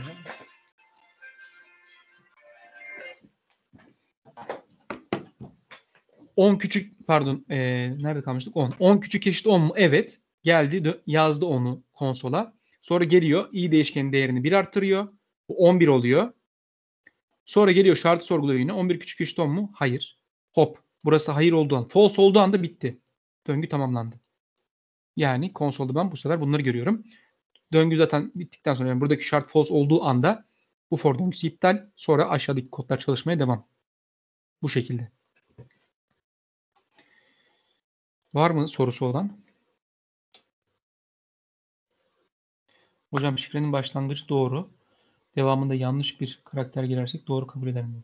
Yok şifreyi tam birebir aynı değerde olması gerekiyor. Yani birebir aynı değeri vermen lazım. Yoksa başlangıçta doğru mesela şey diyorsun herhalde anladığım kadarıyla. Mesela A1, 2, 3, 4, 5 değil de kullanıcı. A1, 2, 3, 4, 5, 6 girdi diyelim. Zaten otomatikman bunun uzunluğu diğerinin uzunluğundan daha az olduğu için yani uzunlukları eşit olmadığı için otomatikman hata verecektir. Ya aslında şöyle bir şey var arkadaşlar. Hani demiştim ya stringlerde bu otomatikman mesela şifre 5 Burada 2, 4, 6 karakter ya. 6 karakter fakat bu RAM'de depolanırken bir de buna 7. karakter olarak ters /0 ekleniyor. Haliyle ben burada K şifre A1, 2, 3, 4, 5, 6 olsa bile diyelim şu kontrol ederken A1, 2, 3, 4, 5, A1, 2, 3, 4, 5 doğru fakat diğer kontrolde şurada ters /0 var. Burada 6 var. Buradan zaten o hatayı verir yani. Ters /0 çünkü 6'ya eşit değil. Otomatikman şununla şunun karşılaştırma sonucu false olmuş oluyor. Haliyle false oluyor yani. Kısacası. Hocam bir artırma tamam ama ilk atamada neden 0 çıktığını anlamadım. İlk atamada neden 0 çıktığını çünkü i eşittir 0 dedim ben burada. O yüzden 0'dan başladı. Ondan dolayı yani i'ye ne verirseniz oradan başla. Rica ederim Berkhan. Mesela ben burada i'ye eşittir 0 değil de 1 verseydim derleyip çalıştırdığımda ne yapacaktı? 1'den 10'a kadar olan sayıları yazdıracaktı. Mesela ben bunları 1'den 10'a kadar olan tek sayıları yazdırmak istiyorsam ne yapacağım? 1'den başlatacağım. Şimdi 1'den 10'a kadar olan tek sayıların örüntüsü ne arkadaşlar? 1, 3, 5, 7, 9 diye gidiyor ya. Örüntüsü her seferinde 2 artması. Bak burada bir örüntü yakaladım. Tamam artık ben bunu döngüyle çözerim diyorum. i artı 1 yerine i artı 2 yazıyorum. Ne oluyor bu sefer? 1'den 10'a kadar olan tek sayıları yazdırmış oluyoruz. Aynı şey çift sayı için de geçerli. İsterseniz bunu 1'den değil de 1'den başlatırsınız. Bu sefer da 0'dan başlatın. 0'dan 10'a kadar olan çift sayılar yazılmış olur. Bakın 10 yani 0 ile 10 da dahil. Çift sayılar yazdırmış oluyorsunuz. Çünkü 0 yazıyor. Geliyor 0'ı 2 arttırıyor. 2 küçük 10 mu? Evet. 2'yi yaz. Geliyor 2'yi 2 arttırıyor. 4 oluyor. 4 küçük 10 mu? Evet falan diye giderek en sonunda 10 küçük eşit 10 mu? Evet. 10'u yazdırıyor. Sonra i eşit i artı 2'den burası i artık 12 oluyor. 12 ondan küçük mü? Hayır. Döngü iptal. Döngü bitti. Hatta şöyle şimdi döngü böyle arta gidiyor ya. Geldim burada şey yazalım bir de. Döngü bittikten sonra i'nin değeri yazdım. i yazdım buraya. Gelip şöyle derleyip çalıştırdığımda gördüğünüz üzere ne diyor? Name lookup of i changed for iso falan filan diyor. Çünkü ben burada i değişkeninin for içerisinde kullanılıp daha sonra kullanılmasın. RAM'den garbage'a yollansın. Yani çöpe yollansın dedim. RAM'de yer kaplamasın. Sonuçta ben burada sadece döngüyü kontrol edeceğim. Döngüyü kontrol edeceğim için bu bir kere tanımlansın. Döngü bittikten sonra i çöpe gitsin dedim. i'nin çöpe gitmesini istemiyorsak i'yi burada tanımlıyorsunuz. Ve ilk değer atamasını bu şekilde yapıyorsunuz. Artık çünkü ben burada int i diyemem. Neden? Çünkü burada i var. Burada i var. 2 kere ne oluyordu? Redeclaration oluyordu. Fakat burada redeclaration olmamasının sebebi şu. Şimdi ben burada i'yi yazdım. Burada i'yi yazdım. Bu i ile bu i aynı değil. Neden? Çünkü ben burada bu i yazılsın ve çöpe gitsin dedim. O yüzden ikisi bunların farklı i. Çünkü farklı skoptalar gibi düşünebilirsiniz. Yani farklı skoplar gibi düşünemezsiniz şu anda. Nasıl diyeyim? Farklı bir yapıda diyeyim yani şuradaki i'ler.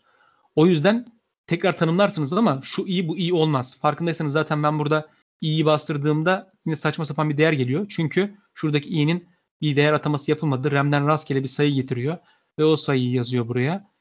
O yüzden gerçekten döngüde kullandığım i'yi bu skopun dışarısında da kullanmak istiyorsam burada onu yapmamamız lazım.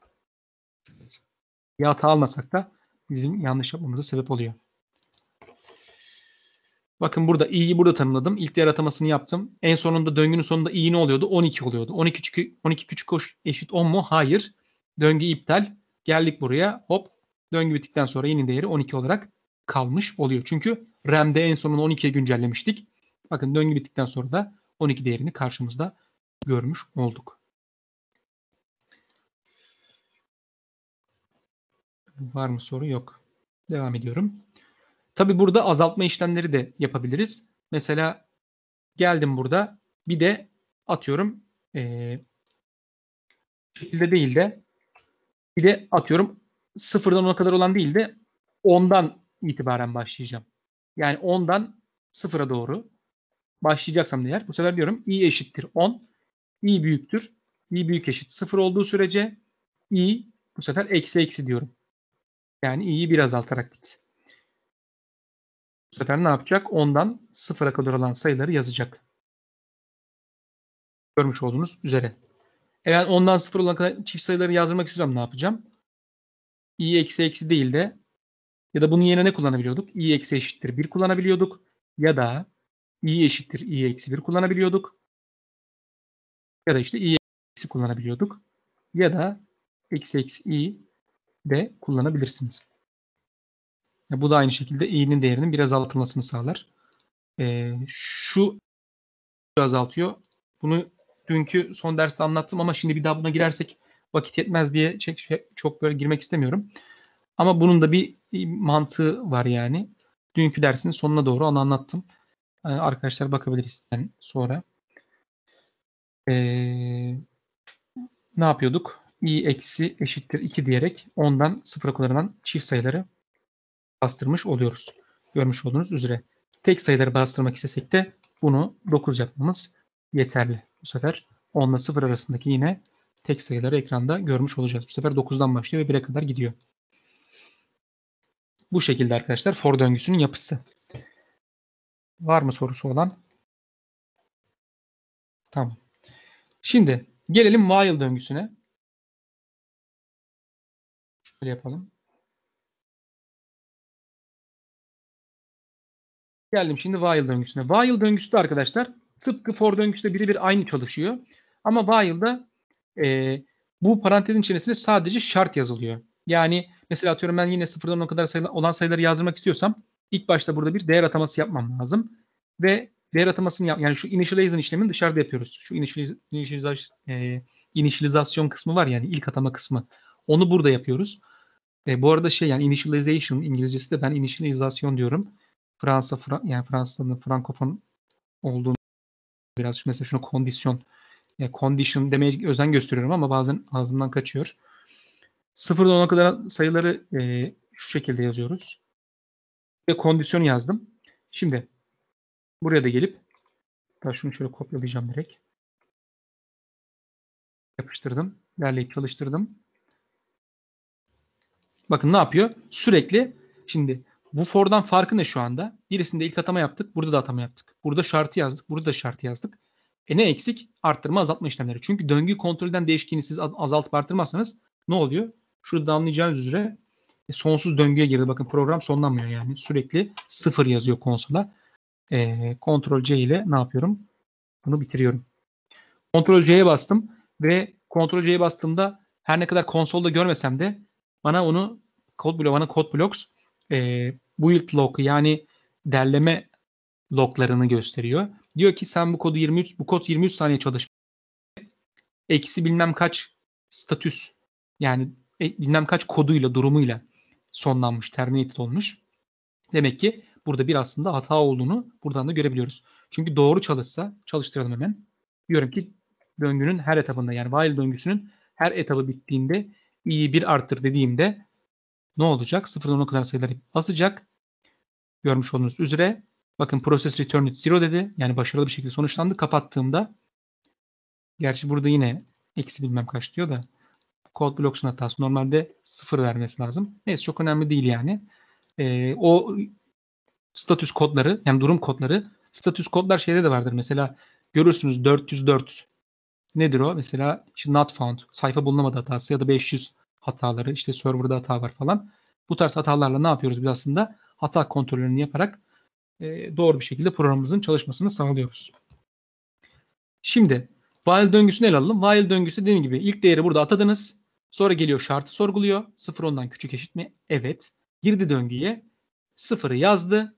i'yi 1 arttırdı. Bu da kendi içinde dönüyor zaten. Bunun şeyi daha kolay yapısı. Yani ilk atamayı yaptın. Şartı sorguladın. Şart doğruysa scope'u girdi, tamamladı. Döngünün ilk etabı bitti. İlk etabı bittikten sonra tekrar şartı sorguladı. Şart doğruysa yine aşağı doğru şu şekilde döngümüz devam ediyor. Şartı sorgula, kodları çalıştır. Şartı sorgula, kodları çalıştır. Şartı sorgula, kodları çalıştır. En sonunda i artı i 11 olduğunda 11 küçük eşit 10 mu? Hayır. 11'i o yüzden bu döngü tamamlanmış oluyor. Döngü girmiyor. O yüzden sıfırdan 10'a kadar olan sayıları görüyoruz. Mesela bunu da ikişer ikişer artırmak istedik. Ne yapacağız? Sıfırdan 10'a kadar olan sayılar i artı eşittir 2 diyeceğiz. Bu da sıfırdan 10 arasındaki çift sayıları verecek gibi. Bunu istediğimiz şekilde arttırabiliyoruz. Artı eşittir de diyebilirsiniz. Şöyle yazayım. I artı artı artı i. I eşittir i artı 2 de yazabilirsiniz. Ya da i artı 2 diyerek kolay kullanım sağlayabilirsiniz. Bu da bir atama işlemidir. Bu şey demek. Git değişkenin değerini 2 arttır demek. Bununla aynı mantık yani. Bu şekilde. Ve son döngümüz while döngüsünde anladığımıza göre artık do while döngüsüne geçebiliriz. Do while'ın while'dan tek farkı var arkadaşlar. Bu da döngüye bir defa girmesi. Yani ben burada mesela atıyorum bir menü yapacağım. İşte menüden bir yemek seçin dedim. Ben kullanıcının muhakkak menüde bir defa görmesini isterim bunu. Yani menüden bir yemek seçtirim kullanıcıya. İşte derim ki işte çıkmak için -1'e basın dedim şu an. Ya da çıkmak için 0'a basın diyelim. -1 demeyelim de. 0'a basın dedim. Ve while diyorum. Şurada hemen bir tane kontrol şeyi alacağım. Int i alayım yine. Yani buna kontrol de diyebiliriz. Geliyorum kullanıcıdan bir input alacağım. Kontrol input'u. Ve diyeceğim ki eğer bu kontrol input'u 0'a eşit olmadığı sürece devam etsin. Şartımız bakın bu sefer eşit değilse devam edecek. İşte buradaki eşit değildir kavramını biz burada kullanıyoruz. Yani bir değere eşit olmadığı zaman o döngü devam etsin. İşte geldim şöyle derleyip çalıştırdım. Bakın menüden bir yemek seçin dedi direkt bana. Herhangi bir kondisyon şart falan sorgulamadı hatırlarsanız. For döngüsünde bir atama işleminden sonra şart sorgulanıyordu. While'da da aynı. Atama işlemi var, şart sorgulanıyor. Burada atama işlemi daha yok. Atama işlemi programın içerisinde gerçekleşiyor. Yani do'nun içerisinde gerçekleşiyor. Atadıktan sonra yani belli bir çıktığı yazdırdınız siz ona. Şart mart yok ortada hala. İlk olarak kullanıcı bunu görsün istedim. Menüden bir yemek seç dedim. Çıkmak için 0'a bas dedim. 0'a basmazsam yine menüden bir yemek seç diyor. Yani kullanıcıya ard arda yemek seçtirebiliyorum. Ama kullanıcı 0'a bastığı anda program başarılı bir şekilde tamamlanıyor. Çünkü 0'a eşit olmadığı sürece döngü devam etsin dedim. Bu do while döngüsü de bu şekilde. Burada mesela 0'dan 10'a kadar olan sayıları nasıl yazdıracağız?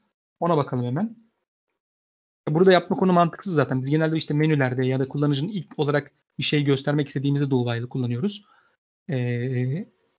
Hatta do while bazı yüksek seviyeli programlama dillerinde ama yine de işte bu eski yani eski demeyeyim de işte eskiden bu kullanılıyordu diyeyim.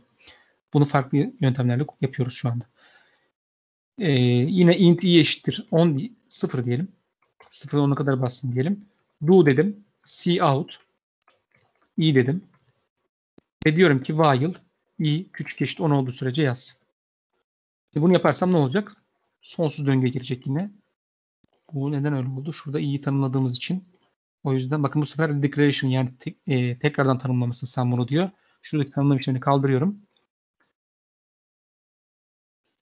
Bakın sürekli 0 yazıyor. Neden? Çünkü ilk atamayı yaptım. 0'ı yazdı. 0 küçük eşit olma evet. Tekrar do'ya girdi. 0 yazdı. 0 küçük eşit olma evet. 0 küçük eşit olma evet. Evet diye sürekli 0 yazıyor. Cout ile.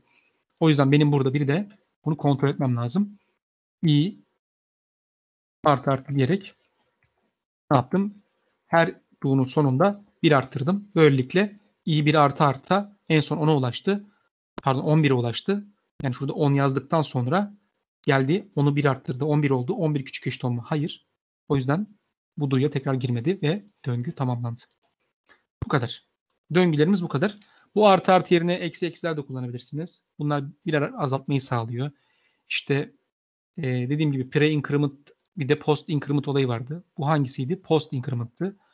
Bu hangisiydi? Pre-increment'tı. Yani önce arttırıyor, sonra eşitliyor. Tabii bunu böyle tek başına yazıyorsanız şu ikisi aynı işlevi görüyor şu an için. Ama dediğim gibi dünkü dersin sonuna doğruki olayı izlerseniz anlayacaksınız ne demek istediğimi şu an ilk defa izleyen arkadaşlar için.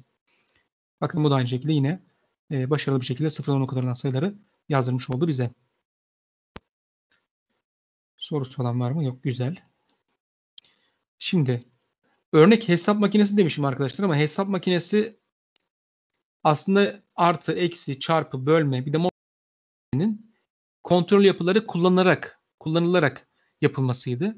Oldukça basit ama zaman kaybı olmaması adına bunu şu anda pas geçiyorum. Yani kontrol yapısını kullanarak siz bunu egzersiz olarak kendiniz yapabilirsiniz. Kontrol yapısı kullanarak ne yapacaksınız? Eğer kullanıcı toplama işlemi girdiyse toplayacak iki sayıyı, çarpma işlemi girdiyse çarpacak. Aslında bunu switch case'de örneğini yapmış gibi olduk bir nevi. Ya da artı, eksi, çarpı, bölü mod dışında başka bir değer, başka bir işlem giriyorsa kullanıcıya lütfen bu 5 işlemden birisini giriniz şeklinde uyarı vermek olacaktı örnek kısaca. Aslında yapmış kadar olduk. Mesela bu örneği yapalım ama işte endeneme kadar olan sayıların toplamı. Kullanıcıdan yani endeneme kadardan kastım atıyorum 5'ten 10'a kadar olan sayıların toplamı. Bu sefer bunu nasıl yapacağız? Bunu şöyle yapacağız. Kullanıcıdan önce 2 tane değer alacağım. Diyeceğim ki lütfen toplanmasını istediğiniz aralık değerlerini giriniz diyeceğim. Ve kullanıcıya diyeceğim ki şöyle 2 tane değer alacağım işte. Sayı şöyle diyelim. Başlangıç olsun. Bitiş olsun. Şimdi bunları yazdım ben ama bunları önce ne yapmamız lazım? Programımızı tanımlatmamız lazım. Int başlangıç ve bitiş. Yani değişkenin RAM'de depolanması lazım ki program içerisinde ben onu değiştirebileyim.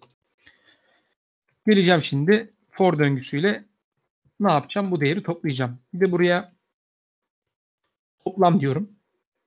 Ne yapacağım bu sefer? Başlangıç atamasını i eşittir başlangıç diyeceğim. Çünkü kullanıcının girmiş olduğu o sayıdan başlaması lazım. Kullanıcının girmiş olduğu sayıya eşit olana kadar ve i'yi bir arttıra döngüye devam edeceğim. Ve döngünün her etabında benim belirlemiş olduğum şu toplam değişkeninin şurada başlangıçta 0 değerini vereyim ki artı eşittir i diyebileyim. 0 vermezsem biliyorsunuz başlangıç değeri atamazsam ben burada toplamı arttırdığım zaman bir sayıyla yani bir sayı değeri eklediğim zaman toplama RAM'de rastgele bir sayı seçtiği için yanlış çıktı alacaktım. O yüzden başlangıç atamasını yapıyorum. 0 diyorum. Böylelikle 0'ın üzerine ekleye başlangıç ve bitiş arasındaki değerleri toplayacak ki ortaya doğru sonucu çıkartalım. Sonuç toplam dedim. Geldim şimdi değerleri çalıştırıyorum. Atıyorum işte 5 ile 10 arasındaki sayıları toplayalım ilk başta. Şu an enter'a basayım. Lütfen toplaması istediğiniz değerleri 5 girdim ve 10 girdim. 5'ten 10'a kadar olan sayılar ne arkadaşlar? 5, 10, işte 6, 9 var. 36, pardon 5, 6, 7, 8, 9, 10. Pardon 45 oluyor. Yani 5 ve 10 dahil dedik. O yüzden 5, 10, 6, 9, 7, 8 aynen. Toplamı 45 oluyor. Gördüğünüz üzere doğru sonuca ulaşmış olduk. Burada yapmış olduğumuz şey şu. Kullanıcıdan başlangıç değeri olarak ne almıştık? 5 almıştık. Bitiş değeri olarak 10 almıştık. i'ye 5 atadık. Bitişe 10 atanmış oldu. Böylelikle ne yaptı ilk başta? i 5 olduğu için 5'i toplama ekledi. Toplam değişkeni zaten RAM'in içerisindeydi. İlk başta 0'dı. Sen buna 5 eklersen RAM'de ne olacak bu artık? 5 olacak. Sonra gelecek i'yi 1 arttıracak. Yani şu i değerini 1 arttırıyor. i ne oldu artık? Yani döngüyü kontrol eden değişken ne oldu RAM'deki? İlk başta 5'ti. 6 oldu. Sonra 6 küçük eşit 10 mu? Evet. Toplama 6'yı ekledi. Artık toplam 11 oldu. Böyle. En son i değeri 10 olduğu zaman 10 küçük eşit 10 mu? Evet. Toplamı 10 ekliyor. Toplam 45 oluyor. Sonra geliyor 10'u 1 artırıyor. i değeri 11 olarak kalıyor burada. Sonra 11 küçük eşit 10 mu? Hayır. O yüzden döngü iptal. Aşağıdaki kodlardan devam. Böylelikle sonucu da karşımızda görüyoruz. Var mı anlaşılmayan bir nokta?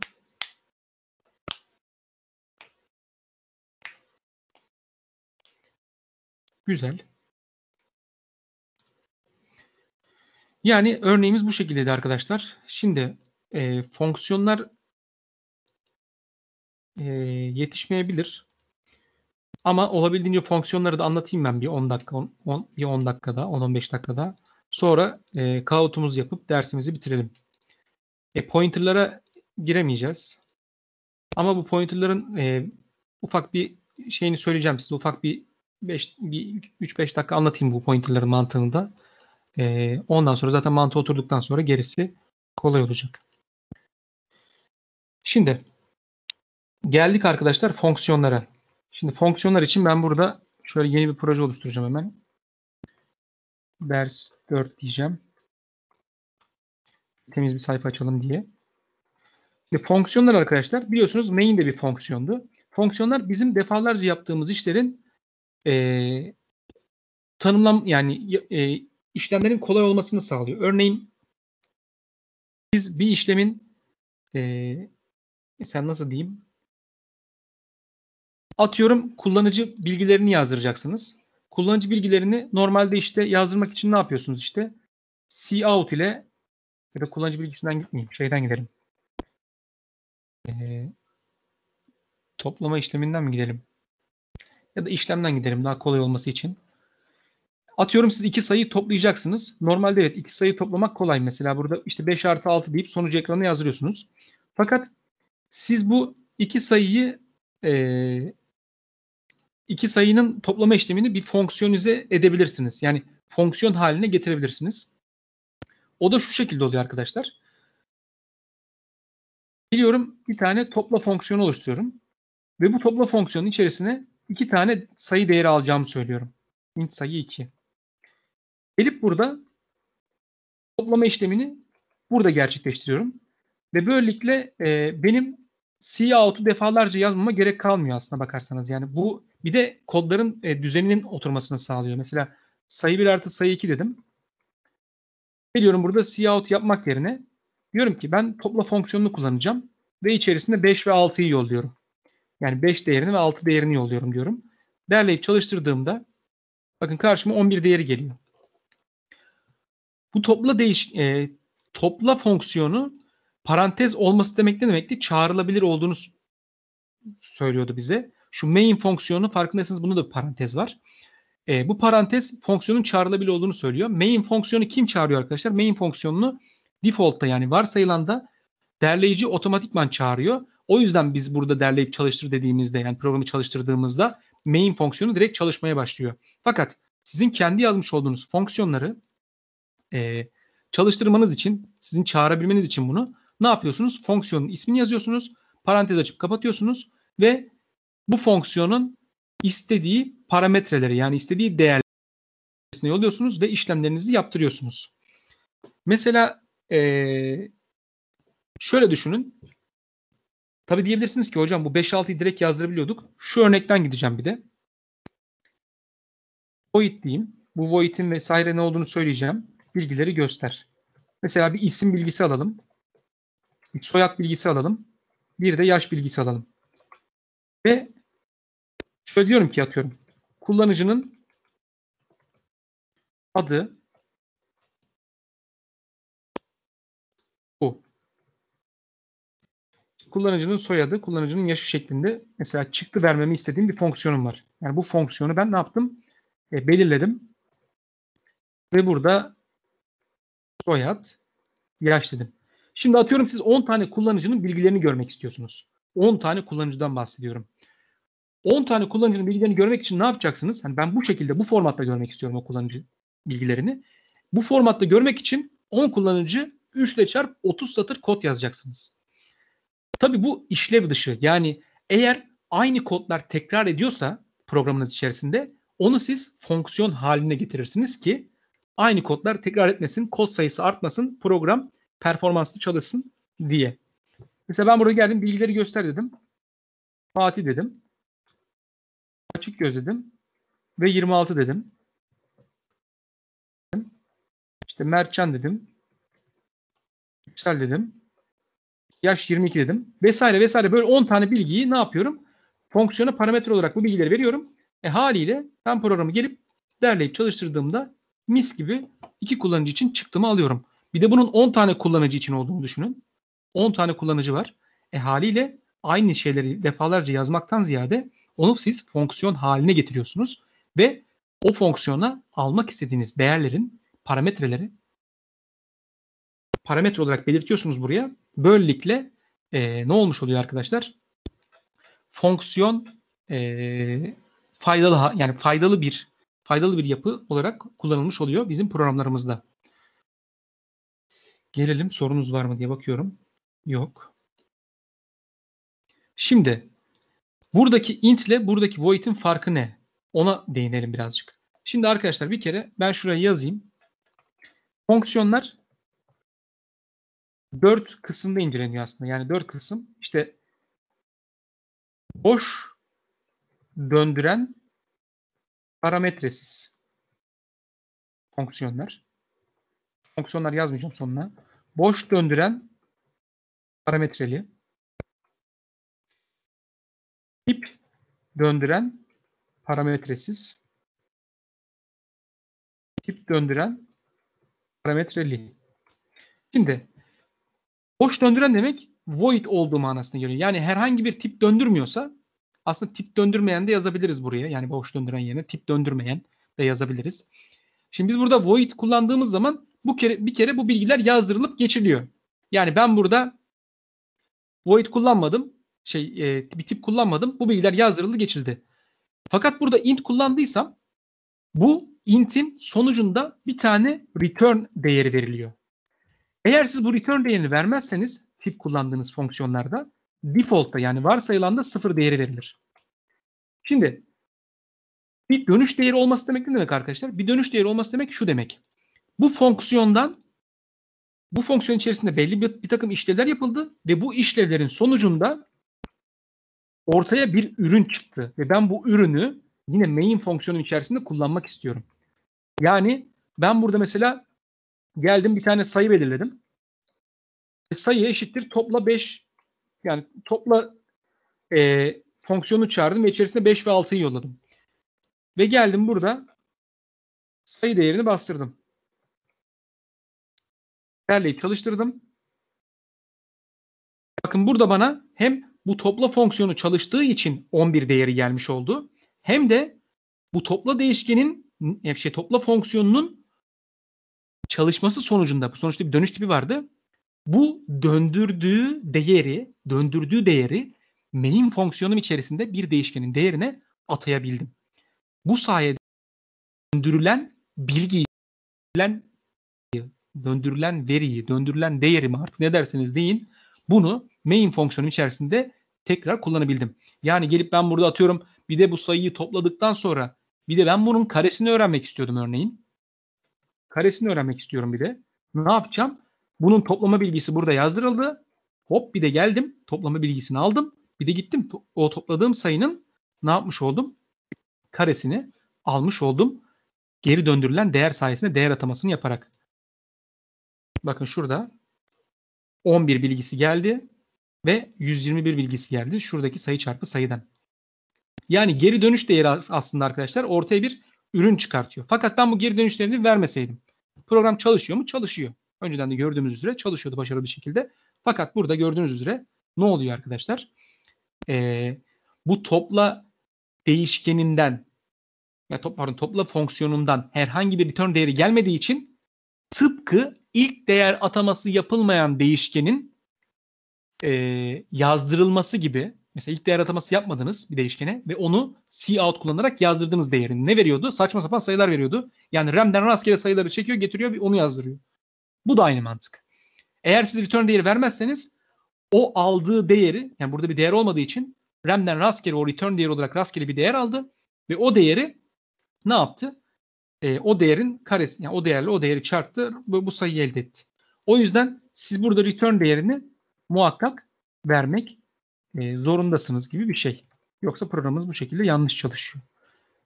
İsterseniz return değerini mesela sabit bir değer olarak da belirlersiniz. Bu sabit değer verme olayı şu şekilde. Mesela bu hangi kavrama giriyor? Bu tip döndüren parametreli fonksiyonlar. Bakın bir parametre var. 2 tane sayı değeri alıyor. Bu da 5 ve 6 değeri. Bu 5 değeri geliyor, sayı 1'e atanıyor. 6 değeri sayı 2'ye atanıyor.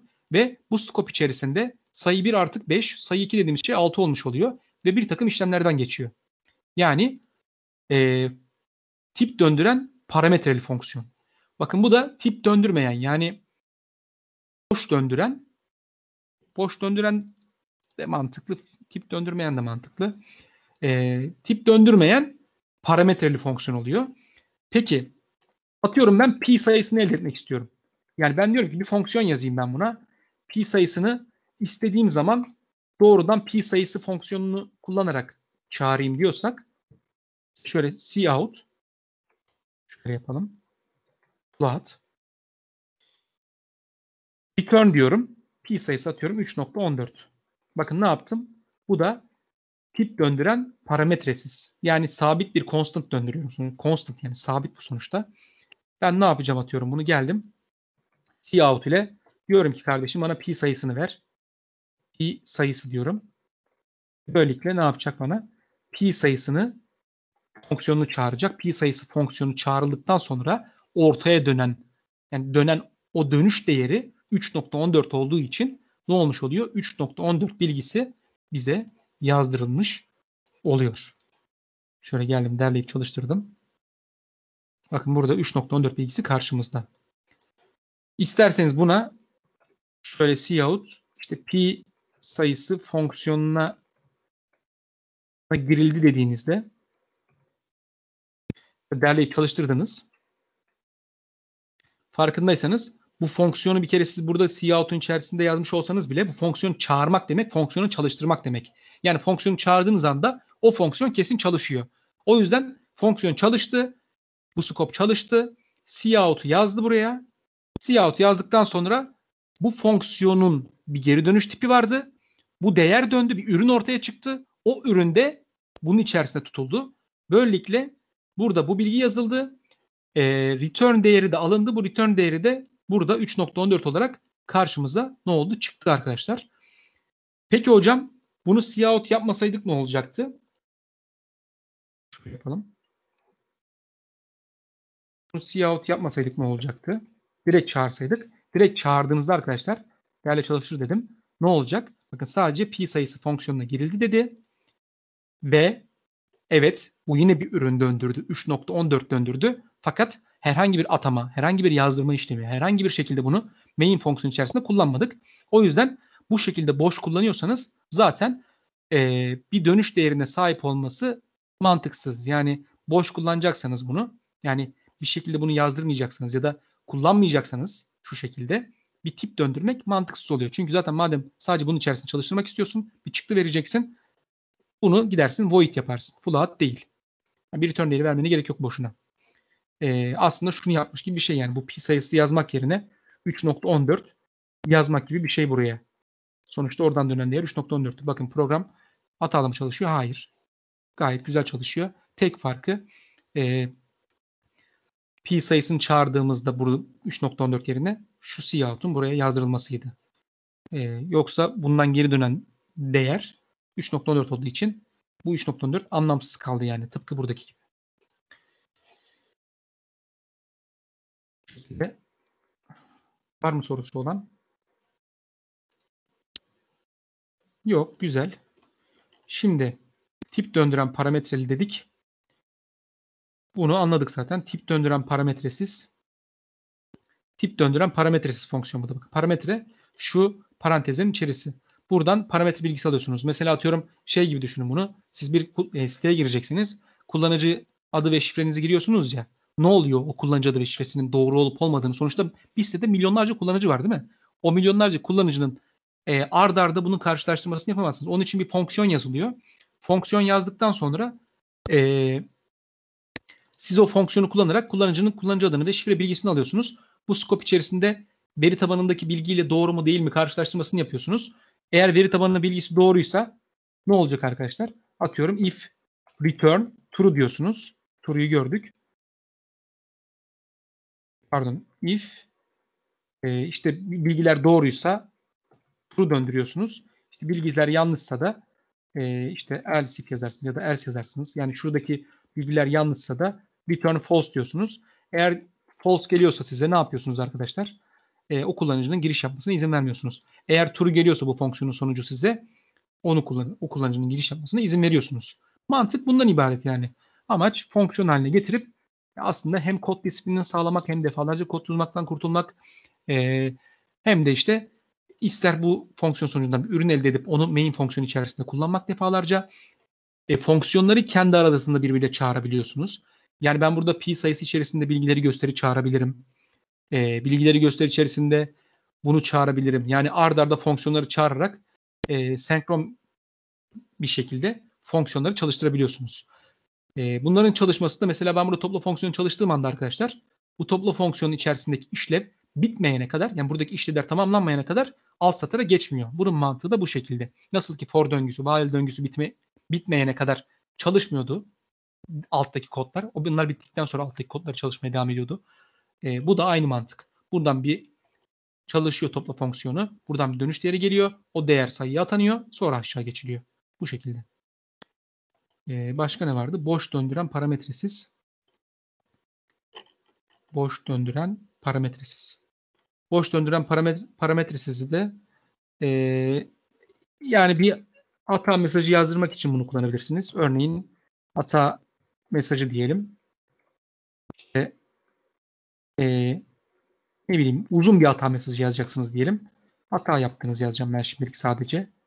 Yoksa tabii ki tek satır için mantıksız bu şeyi yazmak ama maksat yani burada bir sürü kod kullandığınızı düşünürseniz ve bu kodların defalarca yazılması gerektiğini düşünürseniz o zaman mantığı oturacaksınız. Bakın burada bir boş döndüren, boş parametresi olmayan bir fonksiyon yazdım ve geliyorum buna. Örneğin kullanıcının 18 yaşından büyükse işte hata yaptınız diyelim de giremezsiniz diyelim. Hata mesajı olsun. Hata mesajı da giremezsiniz olsun. Şöyle diyelim. İşte giremezsiniz. Geldim. Kullanıcıdan yaş bilgisi alacağım. Diyorum ki kullanıcıya yaş bilginizi giriniz diyeceğim. Endline in ile yaş diyeyim. Yaşı aldım. Diyorum ki eğer yaş 18'den küçükse hata mesajını bas. Bu kadar. Bakın burada belirlemiş olduğunuz hata mesajı mesela bunu altta da farklı yerde kullandınız. Farklı işlemler için de hata mesajı yazacaksınız. Aynı hata mesajını yazdıracaksınız. Defalarca bu scope'un içerisindeki şeyleri yazmanıza gerek yok. O yüzden bunu fonksiyon haline getirdik ve eğer yaş 18'den küçükse ne yapacak? Hata mesajı verecek. Geldi, derleyip çalıştırdım. Bakın lütfen yaşınızı girin dedi. 18 dedim. Herhangi bir hata vermedi bana. Siteye girdi aslında. Geldim 17 dedim. İçeri giremezsiniz dedi. Bakın. Görmüş olduğunuz üzere o hatayı kontrol etmiş olduk yani. Ve hatayı kontrol yani yaşı kontrol etmiş olduk. Yaş kontrolüne göre ilgili hata mesajını vermiş oluruz. Bu şekilde. Bu da boş döndüren parametresiz fonksiyona örnekti. Şimdi artık yani şöyle bir tekrar edelim. Bu ne? Integer döndüren yani tip döndüren parametreli fonksiyon. Boş döndüren parametreli fonksiyon. Tip döndüren parametresiz fonksiyon. Boş döndüren parametresiz fonksiyon olarak literatürde biz bunu kullanıyoruz. Sorusu olan var mı? Fonksiyonları da mesela faktöriyel hesaplama diyor ya, bu faktöriyel hesaplamayı mesela programınızın içerisinde 10 farklı yerde yapacaksınız. Bunu ne yaparsınız siz? Bir fonksiyon haline getirirsiniz. Geldim buraya. Diyorum ki int faktöriyel hesapla fonksiyonu. Faktöriyel bilgisi ne alır? İşte 5 faktöriyeldir, 10 faktöriyeldir. Bir sayı değeri alır. Sayı parametresi. Bu sayı parametresi ne olacak? İşte sonuç değişkenine 1 veriyorum. For diyorum. Int i eşittir 2 olsun. I küçük eşit sayı olduğu sürece i artı diyorum. Geldim. Sonuç değişkenini her seferinde bu i değeriyle çarpıyorum. Yani kullanıcı 5 girdi diyelim ya. 5 girdi kullanıcı. 2 ile başladık ya. 1 çarpı 2 2. Sonra 2 çarpı 3 6. 6 çarpı 4 24.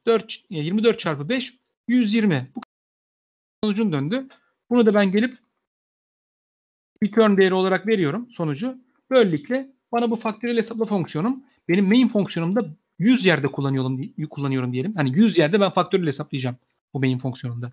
Bakın tek fonksiyon haline getirdim. Böylelikle ben artık istediğim kadar sayının faktöriyelini kolaylıkla hesaplayabilirim. Faktöriyel hesapla 5 dedim. Geldim 6 dedim. 3 dedim vesaire. Derleyip çalıştırdım. Yaş bilgisi. Gördüğünüz üzere ne oldu? 5 faktöriyel ne? 120. 6 faktöriyel 720. 3 faktöriyel 6. Bakın bu kadar basit. İsterseniz bunun içerisinde hata kontrolü de yapabilirsiniz. O da şu. Mesela kullanıcı diyelim ki 0 girdi. 0 girerse 0 faktöriyelin 1 olması lazım. O yüzden ben buraya geliyorum. Diyorum ki if sayı eşit 0 ise direkt return 1 diyerek 1 değerini döndürüyorum. Böylelikle kullanıcı 0 değeri girse bile ne olacak? 0 değeri girse bile sayı 0 eşit olduğunda direkt return 1 diyorum. Return değerini aldığı anda fonksiyon biter arkadaşlar. Keser fonksiyonu. Yani bu return değerini burada alacak ya. Şu altları okumaz bile. O yüzden burada ne yaptım? Tek if'le bir 0'sa eğer şu for'a girmeden doğrudan sonucun yazılmasını sağladım.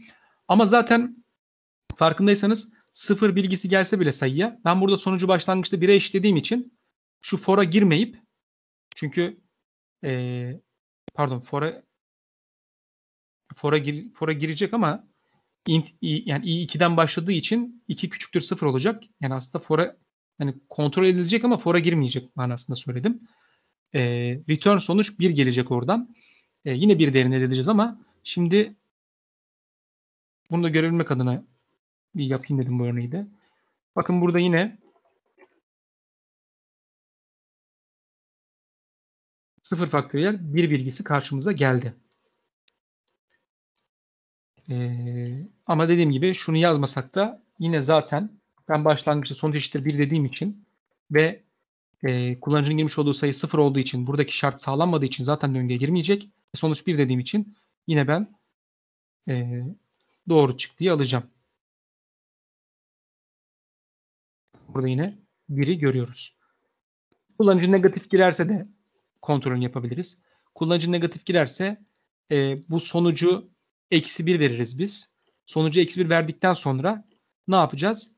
Burada artık doğrudan bunu yazdırmayız da yine kontrol yapılarıyla eğer bana bundan return değeri -1 geldiyse kullanıcıya şu hata mesajını ver gibisinden hata kontrolü de yapabiliriz gibi.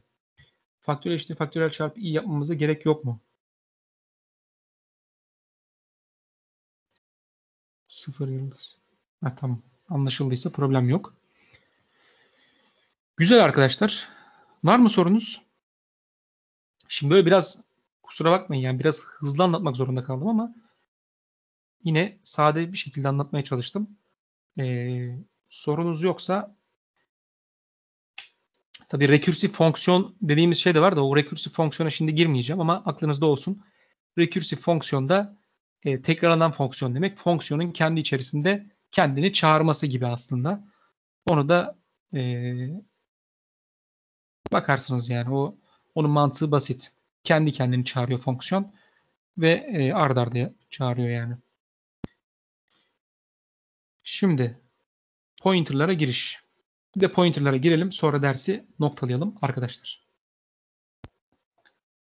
Şimdi şu bakın bir de şöyle bir şey var. Şimdi ben burada main fonksiyonunu ne yaptım? Tamamını yorum içerisine aldım.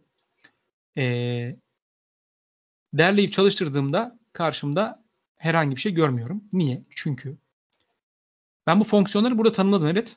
Ama bu fonksiyonları main içerisinde kullanmadığınız sürece yani main fonksiyonu ana fonksiyonda kullanmadığınız sürece o fonksiyonların hiçbir anlamı yok arkadaşlar. Yani kullanmazsanız orada kalırlar. Yani yine bunlar şeyde var tabii RAM'de tutuluyor. Daha doğrusu bunlar heap tutuluyor. Yani heap stack kavramları var da oralarda tutuluyor. Yine RAM içerisinde de orada tutuluyor. Ve çağırdığınızda kullanabiliyorsunuz. İşte çağrılabilir. Bunu çağrılabilir kavramı çok önemli aslında. Yani callable deriz biz bunu. Callable yani çağrılabilir.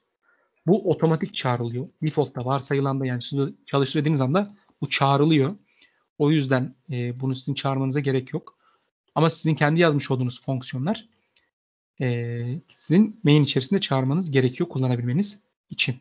Yoksa bunlar, eğer bunu kullanmıyorsanız bu fonksiyonun burada durmasının hiçbir manası yok. Ya da zamanı gelince kullanmayacaksınız.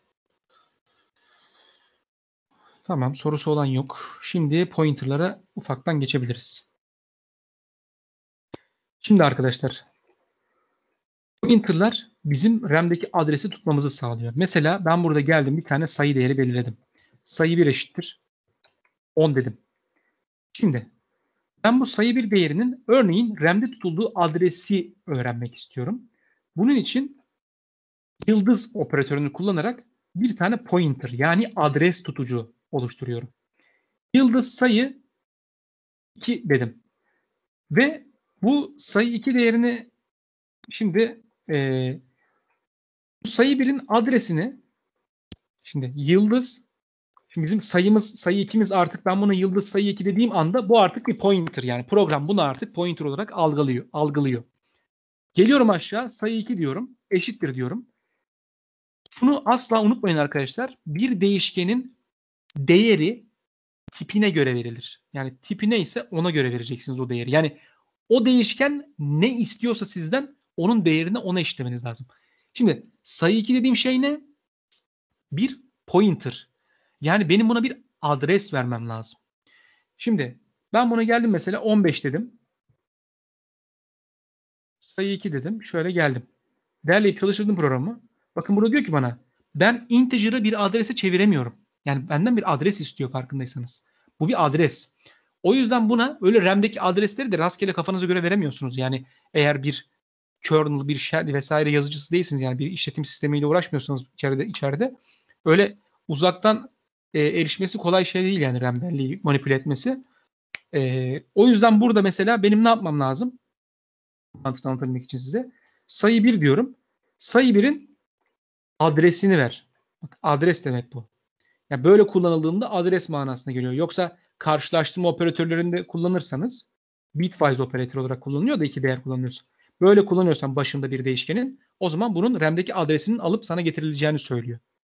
Yani ben diyor ki sayı 1'in RAM'deki adresini alıyorum ve o adresi sayı 2 isimli pointer'ın, yani adres tutucunun içerisine koyuyorum ve onun bilgisini yazdırıyorum. Böylelikle artık sayı 2 dediğim şey ne? Bakın, RAM'deki adres. Bu ne? Hexadesimal kod. Yani 16'lık tabanda benim hangi adreste depoladığı. Tabii başlangıç adresi bu. Şöyle ki, gelelim. Şöyle RAM'imi çizdim. Şimdi benim ne var? Sayı 1 var. Sayı 1 eşittir 10 mudur? Evet. Sayı 1 eşittir 10. Bu adres neymiş? 0x6e-fe-e-8. Peki şuradaki bunun bitiş adresi ne olacak arkadaşlar? Bitiş adresi neydi? Integer ya bu. Integer olduğu için 4 byte arttır. Yani 0x6e fe 12. 12 ne oluyor? 11a 12b, pardon 10a 10a 11b 12c oluyor bu. 0 ile 15 arasında ya şeyler. Hexadesimal dediğimizde 16'lık taban. 16'lık tabanda sayıları gösterirken mesela şuradaki E değeri arkadaşlar 14'tür. Şuradaki F değeri 15'tir. Şuradaki E değeri 14'tür. Burada mesela ben eğer 8'den 12'ye geçeceksem 12'yi ne diye yazmam lazım? C diye yazmam lazım. Yani bunun gözü ne olacak? Bitiş gözü 0x6e fe şu şekilde. Yani başlangıç adresi buymuş, bitiş adresi de buymuş. Yani RAM'de böyle depolanıyor. Yani RAM'deki değişkenleri biz böyle buluyoruz arkadaşlar. Yani pointer olmadan gidip sen mesela baştan beri, yani bu eğitimin başından beri yapmış olduğumuz o değişkenlerin gidip değerlerini alıp getirdik ya RAM'den. Neye göre alıp getiriyor bunu program? Neye göre getiriyor bunu derleyici? İşte bu adreslere göre. Yani pointer'lara göre. Bu pointer'lar olmasa bizim için bir evin, yani benim bir evim var diyorsun ama evin nerede belli değil gibi, aynı şey yani. Bu şekilde. Dediğim gibi şu ampersand onun değişkenin RAM'deki adresine ulaşmayı sağlıyor. Peki hocam, ben bu adresi mesela sayı 2'yi yazdım. Şimdi sayı 2'nin başına bir de yıldız koydum. Bakalım karşımıza ne çıkacak. Sayı 2'nin başına yıldız koyduğumda arkadaşlar tekrardan değilinin değili gibi düşünebilirsiniz bunu. Yani bu adresti, bir adres tutuyor. Artık bir de buna gelip sen program içerisinde başına yıldız koyarsan o adresteki değeri sana veriyor. Bunu da hızlıca açıklayalım. Şöyle geldim. Neydi işte 0x sallayacağım şu an. F,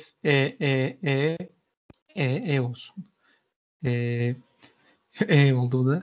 Şimdi bu sayı 1 eşittir 10 dedik değil mi?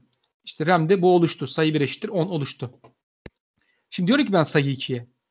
Sen bunun adresini tutacaksın. Adresini. Sen adres tutucusun. Sen sayı falan tutmuyorsun. Senin amacın adres tutmak. Sayı 1'in adresini tut. Sayı 2 dediğim şey ne benim? 0x f olmuş oldu. Çünkü ben burada dedim ki sayı 1'in adresini tut. Hop adresi atadık. Eğer ben sayı 2'yi doğrudan kullanırsam içerisindeki adres bilgisini verecek. Eğer yıldız koyarsam başına yıldız sayı 2 dersem diyor ki sen tuttuğun adrese git onun değerini bana al. Yani tuttuğu adres hangisiydi? Bu adres. Böylelikle bu adrese gidiyor ve 10 bilgisini ne yapıyoruz biz? Konsolda görüyoruz bu şekilde. Peki hocam madem sayı 2 adres tutuyor ben sayı 2'yi kullanarak burada da sayı 2 diye isimlendirmek yanlış arkadaşlar. Şöyle Ctrl R'ye bastım. Yani yanlış değil de şöyle sayı bir adres desem belki daha güzel olur sizin için. Replace diyorum. All dedim. Tabi buradaki sayıları da değiştirdi. Çok güzel ama fark eden bir şey olmayacak. Neden? Çünkü isim fark etmez burada. Ama yine kafanızın karışmaması adına ben burada şöyle sayı bir adres yapacağım.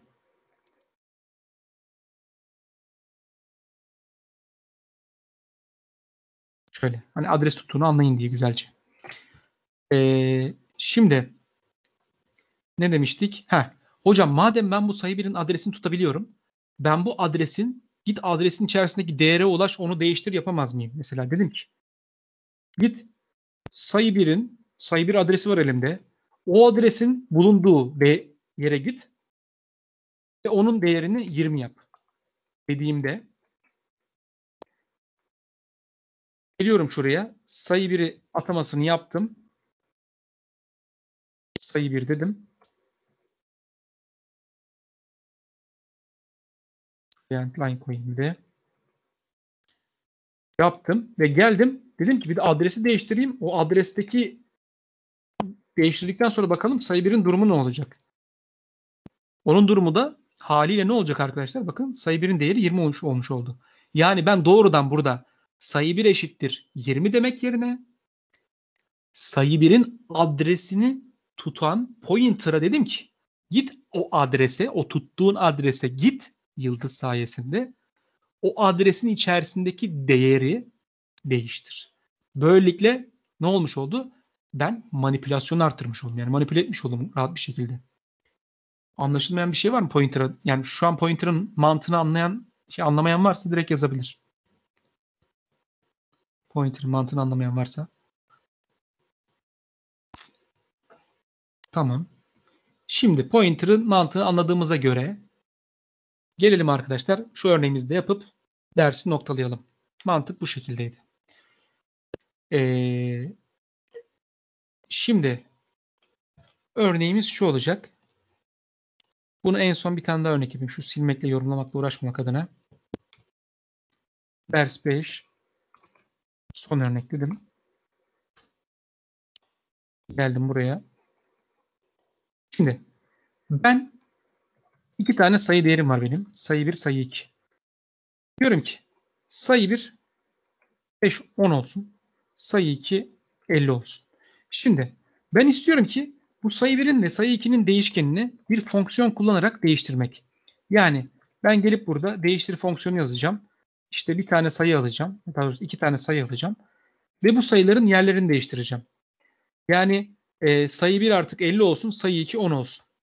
Çünkü ben atıyorum bu değiştirme işlemini bu main fonksiyon içerisinde defalarca yapacağım. O yüzden her seferinde normalde mesela bu sayıların yerini değiştirmek için ne yapıyorduk arkadaşlar? Diyorum ki geçici bir tane değişken oluşturuyorum. Bu değişken sayı 1'i tutsun. Sayı 1'in değişkenin değerini ben tutuyorum ya artık. Tuttuğuma göre artık sayı 1'i değiştirebilirim sayı 2 ile. Zaten sayı 2'yi de sayı 1'i temp içerisinde tutmuştum. Yani temporary, geçici değişkenin içerisinde tuttum. O değişkeni değerinde sayı 2'ye atayınca otomatikman şöyle sayı 1 ve şöyle sayı 2 değişmeden önce bu değiştikten sonra da sayı 1 ve sayı 2'nin değerlerini göreceğiz şimdi. Bakın sayı 1 10'muş, sayı 2 50. Sonra ne oldu? Şurada bir değiştirme işlemi gerçekleştirdim. Değerlerini birbirleriyle değiştirdim. Sayı 1 50, sayı 2 10. Bakın değerlerini değiştirdim. Ben bunu main fonksiyon içerisinde 500 defa yapmak istiyorum belki. Ne yapacağım? Her seferinde 3 satır kod mu yazacağım? Hayır. Ne yapacağım? Bu 3 satır kodu kesiyorum. Buraya yapıştırıyorum. Yapıştırıyorum. Şuraya A yerine sayı 1 diyeceğim. B yerine sayı 2 diyeceğim. Bu arada şu sayı 1 ile bu sayı 1 arasında alaka yok arkadaşlar. Farklı tamamen. Tıpkı nasıl ki for'un içerisinde int i yazdığımızda yukarıdaki int i ile alakasız aynı değilse bu da aynı. Çünkü bunlar farklı skoptalar. Hani demiştim ya o zaman nasıl anlayacaksın sonra? Demiştim ya hatırlarsanız. Şimdi işte onu anlama kısmına geldik. Farklı skoplarda olduğu için bu sayılar, bu değişken isimleri bunlar artık farklı yerde tutuluyor. Yani sen burada sayı 1'i sayı 1 diye parametre olarak yolladığında bu fonksiyon içerisine bu sayı 1'in değeri aslında buna yollanıyor. Bu sayı 1 artık buranın içerisinde farklı. Yani buraya A'da diyebilirdin. Buraya B'de diyebilirdin. Karışmaması için böyle yapalım. Şimdilik kafanızın karışmaması için. Ama mantık yani aynı. Buraya sayı 1 yazmakla dediğim gibi bu sayı 1 ikisi farklı şeyler. Şimdi ben burada artık tempo oluşturmama gerek kalmadı. Şunu da almam lazım zaten şuraya. Hatta şurada başlangıç atamasını direkt yapalım. Satır sayımız düşsün diye. Şimdi ben burada sayıları değiştirdim. Ve geldim burada.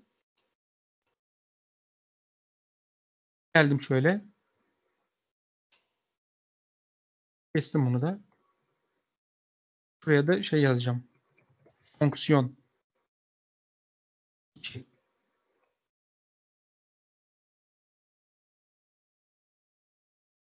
Şöyle diyelim. Şimdi ben burada sayı 1'i yazdırdım. Ve geliyorum buraya değiştiri çağırıyorum. Değiştiri çağırdım. Değiştiri çağırıyorum. TL'ye çalıştır dedim. Tabii değiştirin içerisinde ne istiyor? Parametre istiyor. O parametreleri yollamam lazım. Sayı 1 ve sayı 2'yi parametre olarak yolladım. TL'yi çalıştırdım. Burada nerede hata veriyor? Yani sayı 1 bu in the scope. Yani sayı 1 ve sayı 2 burada tanımlı değil diyor. O yüzden buraya A ve B değerlerini vermem lazım. Yani burada sayı 1'in değerini ve sayı 2'nin değerini buraya yolluyorum. Artık burada bu fonksiyonda A dediğimiz şey, yani ben bu fonksiyonu çağırdığım anda 10 ve 50 değerlerini yollamış olacağım. Artık A dediğim şey 10, B dediğim şey 50 olmuş olacak ve burada o A'yı ve B'yi kullanarak işlemlerimi yapmış olacağım. Yani aslında değer yolluyorsunuz burada. Değişkenin kendisini değil. Şimdi derleyip çalıştırdım. Bakın ne oldu? Sayı 1 10, sayı 2 50. Sonra fonksiyon içine geldik. Sayı 1'i bakın sayı 1 50, sayı 2 10 yazdı. Fakat bu fonksiyon içerisinde evet böyle yazdı. Gayet hoş, güzel, gözü güzel gözüküyor. Ama gelip bir de bunu main fonksiyon içerisinde yaparsam main fonksiyon içerisinde tekrardan bakın. Aynı bilgiyi tekrardan istiyorum main fonksiyonunda. Görüyorum ki sayı 1 10, sayı 2 50. Fonksiyon içine geldik. Sayı 1 50, sayı 2 20. Tekrardan sayı 1 10, sayı 2 50. Demek ki ben main içerisinde hala değiştirme işlemini başarılı bir şekilde gerçekleştiremiyorum. Neden? Tıpkı size söylemiş olduğum gibi başta buradaki A ile B, yani şuradaki siz bunlara değer yollamış oluyorsunuz. Bu değerleri değiştirdiniz. İlgili çıktıyı verdiniz. Fakat bunu değiştirme işlemini yaptıktan sonra kullanıcıya ilgili çıktıyı verdikten sonra fonksiyon içerisinde, yani main fonksiyonu içerisinde değerler değişmemiş oldu. Çünkü sen burada adres yollamadın ki. Bunun bilgisini yollamadın. Bunun değerini buraya yolladın. O değerlerle işlemleri yaptın. Yani bir işe yaramadı. Ben amacım yani RAM'de değiştirmek. RAM'in içerisinde sayı 1 ve sayı 2'nin değerini değiştirmek. İşte burada Pointer işimize yarıyor arkadaşlar. Pointer'ı şu şekilde yapacağız. Ben geliyorum buraya. Diyorum ki ben bir adres alacağım. Adres alacağım. Diyorum ki bu temp'in içerisinde diyorum ki sen A adresinin içerisindeki değeri al. A adresinin gösterdiği değere B adresinin gösterdiği değeri eşitle. B adresinin gösterdiği değere de senin almış olduğun bu sayı değerini eşitle diyorum. B derleyip çalıştırıyorum. Bir hata alacağız. Hata da şu. Invalid conversion from int yıldız. Bak yine. Diyor ki kardeşim sen burada gelmişsin adres olarak parametre almak istiyorsun fonksiyonunda ama gitmişsin değer vermişsin. Adres değil. O yüzden ne yapmamız lazım? Adres vermemiz lazım buraya. Bir değişkenin adresine nasıl ulaşıyorduk? Ampersandla. Ampersand koyarak bu adresi buraya parametre olarak yolluyorum. Sayı 2'nin adresini parametre olarak yolluyorum. Derleyip çalıştırdığımda artık görmüş olduğunuz üzere hem fonksiyon tabii şurada artık bu A ve B pointer olduğu için adreslerini gördük bunların. Bunları da ne yapacağız? Yıldız yıldız diyerek o adresin içerisindeki değeri al manasında koyacağız. Bakın ne oldu? Sayı 1 10, sayı 2 50. Güzel. Değiştir dedim. Gitti bunu değiştirdi ve bir de gitti RAM'den yani pointer sayesinde RAM'den değiştirmiş ki burada ben bunu main'de tekrar yazdırdığımda değiştirilmiş halini görebiliyorum. Çünkü ben bu fonksiyonda RAM üzerinden adresini kullanarak değiştirdim. Geçici bir değer vererek değil, değerleri yollayarak değil, adresini yolladım. Git adres üzerinden değiştir dedim. Böylelikle fonksiyonum içerisinde şu değiştir fonksiyonundan sonra artık değiştirilmiş sayı 1 ve sayı 2'yi kullanabilir hale gelmiş olacağım. İşte pointer mantığı bu arkadaşlar. Biz eğer şurada pointer değil de normal parametre alıyorduk ya değer yani ona pass by value diyoruz. Yani kavramlara da bakarsınız. Gerçi anlattım ben onları da yine incelersiniz. Pass by referans. Yani pass by value değer geçişi, referans geçişi. Referans dediği adres. Sen burada adresini veriyorsun. Senin burada adresini verdiğin için değişiklik direkt RAM'den etkileniyor. Fakat burada değer verdiğin için alıyorsun o değerleri. O değerleri istediğin şekilde kullanıp ilgili çıktığını verip main fonksiyonunda kaldığı yerden o değişkenin değerinin devam etmesini sağlayabiliyorsun. Ona da pass by value yani değer geçiş diyoruz. Pointer'lar bu şekildeydi arkadaşlar. Yok. Sayı sınırı yok aslında. Yani yok olduğu durumlar var. Hocam C+ sınavı olsa nasıl olur hocam? Bir fikriniz var mı? Sınavı olsa ben sınav yapsam işte yani hayattaki herhangi bir şeyi sorabilirim. Yani nasıl diyeyim mesela atıyorum bir restoran menüsü programı yapımı olabilir. Ya da bir matematiksel işlemlerle alakalı sorular olabilir. Ya da bize mesela şey yaptırmışlardı. İETT otomasyonu. Yani İETT otomasyonu, o İETT bilet aldığı kaç işte öğrencisi şu kadar, bu şeyse bu kadar basit aslında. Daha yani komplike şeyler de var. Şeyleri fonksiyonlarla pointerlarla kullanarak struct oluşturarak struct'lar var, type def'ler bilmem ne. İlerleyen zamanlarda class'lar var, sınıflar var. Bizim aslında kullandığımız ama şu an ne olduğunu sizin kestiremediğiniz yani bu sınıflar işte cout bir sınıftı. İşte başka kullandığımız ne vardı? Endline aynı şekilde. İşte farklı sınıflar var. String mesela bir sınıftı vesaire. Hani bunların genel bir yapısını kullanarak bir algoritmik soru sorar muhtemelen hocanız yani. Hani ya herhangi bir şey olabilir. Ne bileyim. Bu şekilde. Başka sorusu olan var mı? Tamam. Şimdi arkadaşlar sizin size bir duyurum olacak benim. Şimdi dersi 2 günü beraber noktaladık. Hani bu C++'a dair aklımızda soru işaretleri varsa cevaplandırmaya çalıştım. Şimdi kayıt yapacağız. Fakat kayıttan önce bir duyuru yapmak istiyorum. Bildiğiniz üzere ben Udemy'de işte eğitmenlik yapıyorum. Şu anda normalde indirim yani indirim kodu değil de ücretsiz kod veriyordum eskiden. Fakat şu anda Udemy onu sınırlandırdı. Yani ayda 3 defa kod oluşturabiliyoruz. Ben bu kodları da ücretsiz kod olarak oluşturmamayı tercih ediyorum. Çünkü indirimli olarak faydalanmak isteyen insanlar olabiliyor çok. O yüzden sizin için indirim, yani tam olarak oluşturamazsam da ücretsiz kupon, indirimli kupon oluşturdum. Şöyle Kaan Akademi'ye gidecek olursak şurada, tabi bunun arayüzünü falan hep yenileyeceğim. Şurada bağlantıyı, adresini kopyalıyorum ben. Aslında ben şu C programlama ve C++ programlamayı almanızı tercih ederim. Yazılım kodumuz şu anda yazılım 36. Ben her ikisini de kopyalayayım. Dileyen arkadaşlar gelip 28 TL'ye kayıt olabilirler.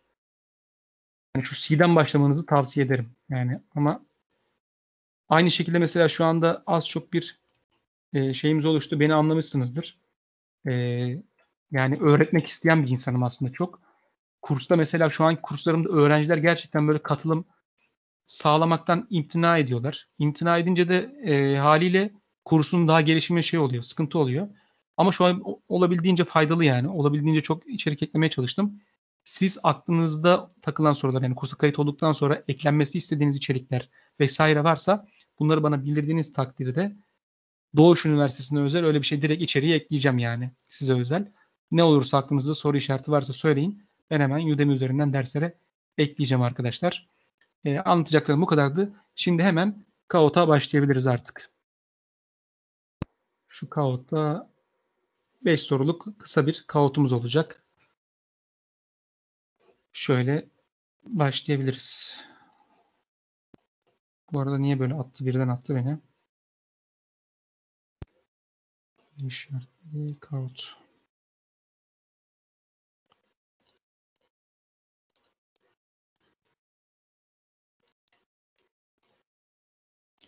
Şu an bir ping gelecek arkadaşlar. Kahoot.it'ten indirim kuponu Yiğit yukarıda attım. Şöyle Kahoot.it'ten girebilirsiniz. Şu anda bu link vermedi yani. Şöyle verelim. Kahoot.it'e attım.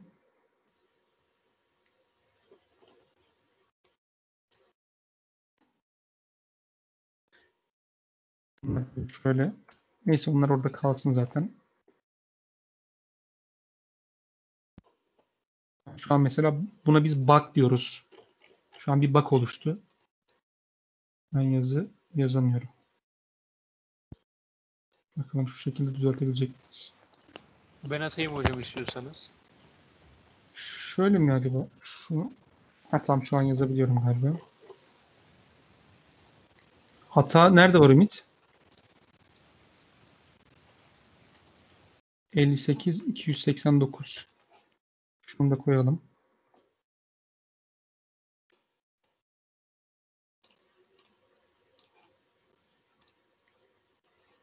Güzel. Semih geldi.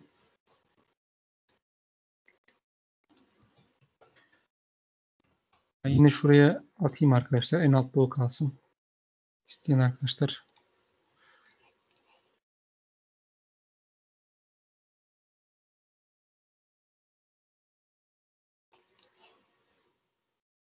Dediğim gibi C programlama kursunu almanızı tavsiye ederim. Yani direkt C ve C++. C++'da biraz daha sınıf tarafları var. Ama dediğim gibi C'yi aldığınız takdirde bana söyleyin. Ben eklerim yani onlara da.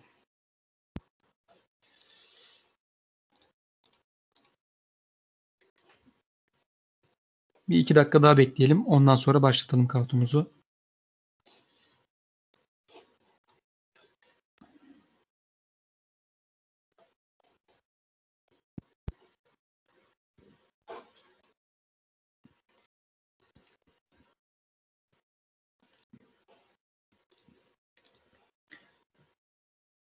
Olabildiğince arkadaşlardan katılım bekliyorum Kahoot için.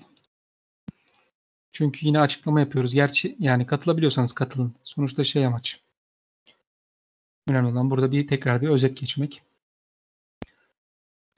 Şu an aklıma gelen mesela for döngülerinde de, yani mesela vardı ya switch case'de break deyimi. ne yapıyordu? Switch case'de o case'i break sayesinde kesebiliyordunuz.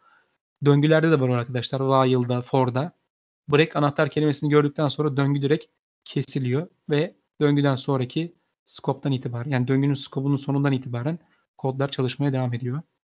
Continue deyimi var for döngülerinde. Continue'da bir sonraki yani direkt şartın sorgulanmasını sağlıyor. Continue deyimi de. Continue deyimiyle karşılaşıldığı anda şartın sorgulanması sağlanıyor. Ama dediğim gibi bunların mantığı çok oldukça basit olduğu için şöyle genel mantık, genel sizin böyle idrak edebileceğiniz şekilde 4-5 saat, 5 saat içerisinde sizlere mantığı anlatmaya çalıştım. Hangi derse başlamalıyım? Yani Yiğit, ben senin yerinde olsam C ile başlarım. C programlama kursunu alırım. Çünkü C'de dediğim gibi o dizi mantığını daha iyi anlayacaksın. Yani direkt string ile başlamak yerine bir karakter dizisini eskiden biz nasıl oluşturuyorduk? O mantığı görmek. Yani C programlamayı bilen bir insanın hakikaten gerçekten diğer programlama dillerine geçiş yapması o kadar kolay oluyor ki, yani öyle böyle değil. Çünkü altyapıyı biliyorsunuz, mantığı biliyorsunuz. Yani RAM yapısını, çalışma mantığını biliyorsunuz. Ve ondan sonra zaten gerisi puzzle'ı yerleştirmek kalıyor geriye yani. Hani şey gibi oluyor. 1000 parçalı puzzle yapıp da 100 parçalı puzzle'ı yapamamak gibi bir şey söz konusu olamayacağı için C programlamada öyle bir şey. Yani C programlama 1000 parçalı puzzle'sa yüksek seviyeli programlama dilleri 100 parçalı puzzle'dır arkadaşlar. Direkt 1'e 10 veririm yani.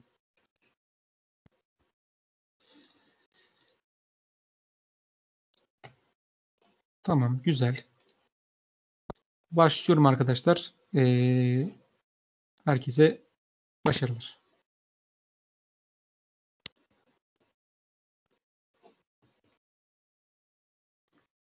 Kontrol yapısı kullanımından hangisi yanlıştır? Yani yanlış demek aslında derleme esnasında hata vermesi demek.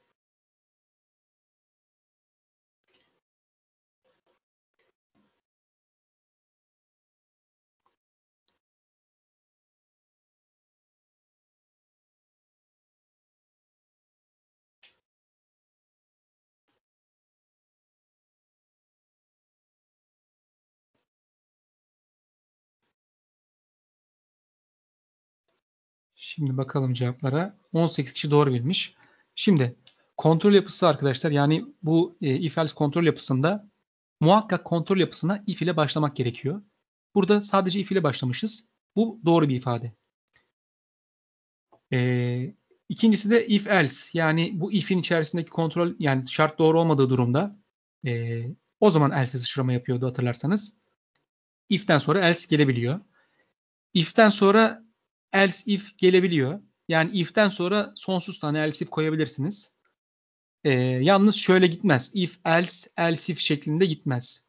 Yani if zaten bu birbirini tamamlar gördüğünüz üzere. If else if, yani eğer o değilse ve hiçbiri değilse gibi düşünebilirsiniz bunu.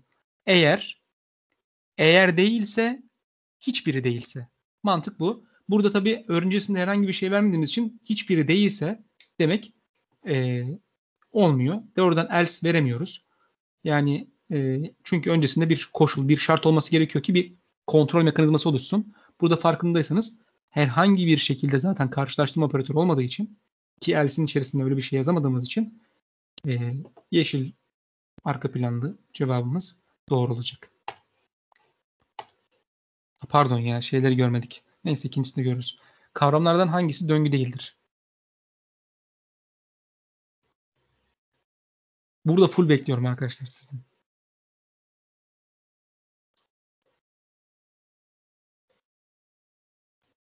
Kavramlardan hangisi doğru?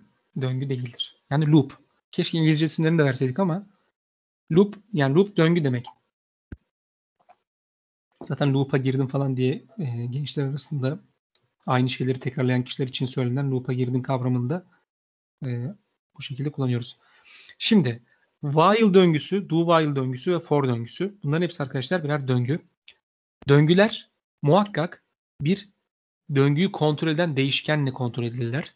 Döngüyü kontrol eden değişkenle, yani şu an bu 3 döngüden bahsediyorum bu arada. Başka programlama dillerinde arka planda doğrudan onun kontrolünü yapılan şeyler var. Ama bu C++'ı döngüyü kontrol ederken siz bir değişken, döngüyü kontrol eden değişken belirlemeniz lazım.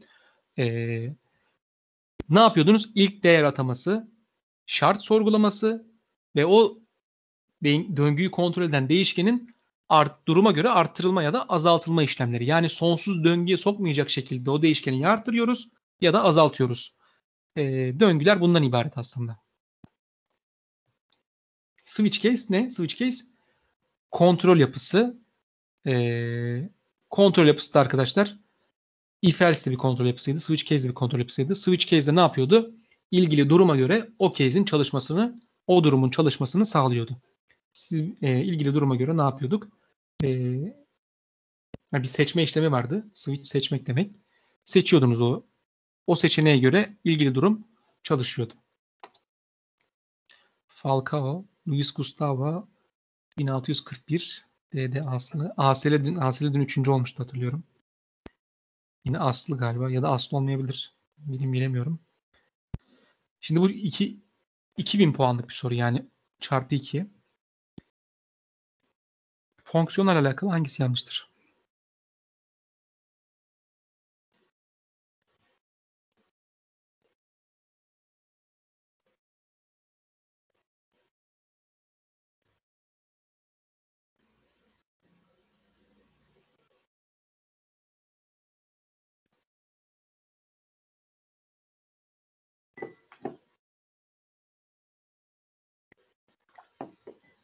Çok iyi arkadaşlar. 26 kişinin bu cevap verdiğini gerçekten çok sevindim. Şimdi fonksiyonlar neydi arkadaşlar? Aynı kodların defalarca yazmaktan bizi kurtarıyordu. Örneğin ne demiştik? Belli bir format belirlediniz. Örneğin bir mağazadaki müşteri bilgilerinin, işte müşterinin numarası, müşterinin bilmem nesi vesaire böyle 10 satırlık bir bilgi bastıracaksınız. 100 müşteri bilgisi bastırmak istiyorsanız main fonksiyonunda 1000 satır kod yazmanız demek bu. Haliyle siz 100 müşterinin bilgisini fonksiyonu 100 defa çağırarak o bilgiyi yolluyorsunuz. 100 satırda main fonksiyonunda kullanıcıların, müşterilerin bilgilerinin bastırılmasını kolaylıkla sağlıyorsunuz. Bu tabii en temel örnek. Çok farklı, çok işe yarıyor fonksiyonlar. Fonksiyon olmadan bir hiçiz yani programlama dünyasında. Birbirlerini çağırabilirler. Evet çağırabilirler. Zaten birbirlerini çağırabildiğini main fonksiyonunun başka bir fonksiyonu çağırmasından da ufak bir trikle anlayabiliriz. Sonuçta main de bir fonksiyon. Gidiyor başka fonksiyonu çağırıyor. Kendi oluşturmuş olduğumuz fonksiyonları kendi arasında biz örneklerimiz içerisinde çağırmadık. Yani yapmadık. Ama yapılabiliyor arkadaşlar. Yani öyle bilginiz olsun. Parametre veya parametresi olabilirler. Evet. Neden? Çünkü parametre verdiğiniz noktalarda o parametre olarak göndermiş olduğunuz bilgilerin ne yapıyordunuz? O ilgili fonksiyonun skopu içerisinde kullanıp istediğiniz çıktıları verebiliyordunuz. Bir de ne vardı bunun yanı sıra? Tipi olan ve tipi olmayan fonksiyonlar vardı. Onları da zaten derste anlattık. Yazılan fonksiyon program içerisinde mutlaka kullanılmak zorundadır. Değildir. Neden değildir? Ne demiştim ben size? Main fonksiyonunun içerisinde kullanmayacağınız fonksiyonu yazmanızın manası yok demiştim. Ama o fonksiyonu yazarsanız da belki çok daha sonra kullanacaksınız. Yazarsanız da illa main fonksiyonu içerisinde kullanmanıza gerek yok. Orada boş boş durur sadece. Yani ama yazıp kullanmayabiliyorsunuz main fonksiyonu içerisinde. Yani program içerisinde. Evet, Aslı şu an 1. oldu. Yani Aslı doğru mu bilmiyorum ama ASL mi diyeyim? Asil de olabilir gerçi. Next dedim. Doğru ya da yanlış bilgisi arkadaşlar. Bu da 2000 puanlık bir soru.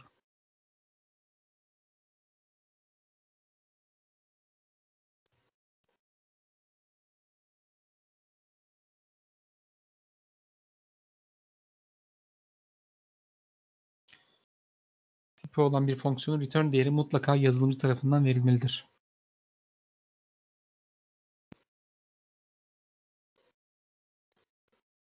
Yanlış. Bu doğru olacaktı arkadaşlar aslında. Ama şöyle bir yanlışlığı var bunun. Yanlış da doğru aslında. Burada şöyle bir trik var. Ne var? Mutlaka yazılım tarafından verilmelidir kısmını biraz daha açmam lazımdı. Program çalışmaz mı? Çalışır. Program çalışır fakat hatalı çalışır. Yani sizin istediğiniz çıktıları elde etmeyebilir. Tipi olan bir fonksiyonun return değerinin mutlaka yazılım tarafından verilmesi ama eğer bu olayı oranlayacaksak yani mesela dedik ya return değerini vermemiz lazım. Neden? Çünkü daha bir return değeri alıyorsak, fakat siz eğer bir tipi olan bir fonksiyon yapmışsanız ve buna bir return değeri ataması yapmadan bu fonksiyonu kullanmak isteseniz de kullanabilirsiniz. Yani o yüzden mutlaka kelimesi burada override, yani eziliyor. Ve false oluyor aslında bu. Yani biraz, ama true diyenler de %20 haklı diyeyim. Yani %10, %20 haklı. False diyenler %80 haklı. Ama bu sorunun cevabı, yani bu doğru yanlışın cevabı false olacaktı. Yani yanlış olacaktı. Çünkü siz tipi oluşturursunuz. Tipi olan bir fonksiyon oluşturursunuz. Fakat return değeri vermezsiniz. Mantıksal açıdan evet verilmesi lazım ama program açısından verilmese de olur. O yüzden burada bir şey vardı yani. Ne derler ona? Kandırmaca mı diyeyim, ne diyeyim?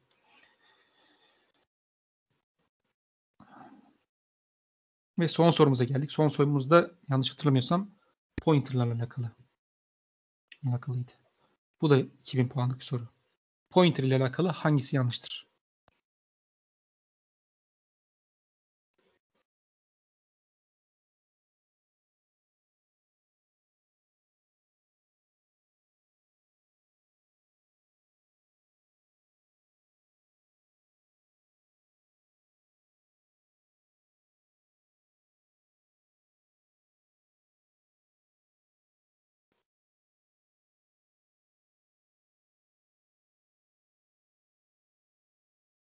Evet.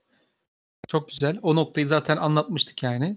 Ne yapıyorduk? Main içerisinde iki değişkenin değerini değiştirirken o değişkenin değerini başka fonksiyonda değiştirmek istiyorsak muhakkak adresini yollamak zorundaydık.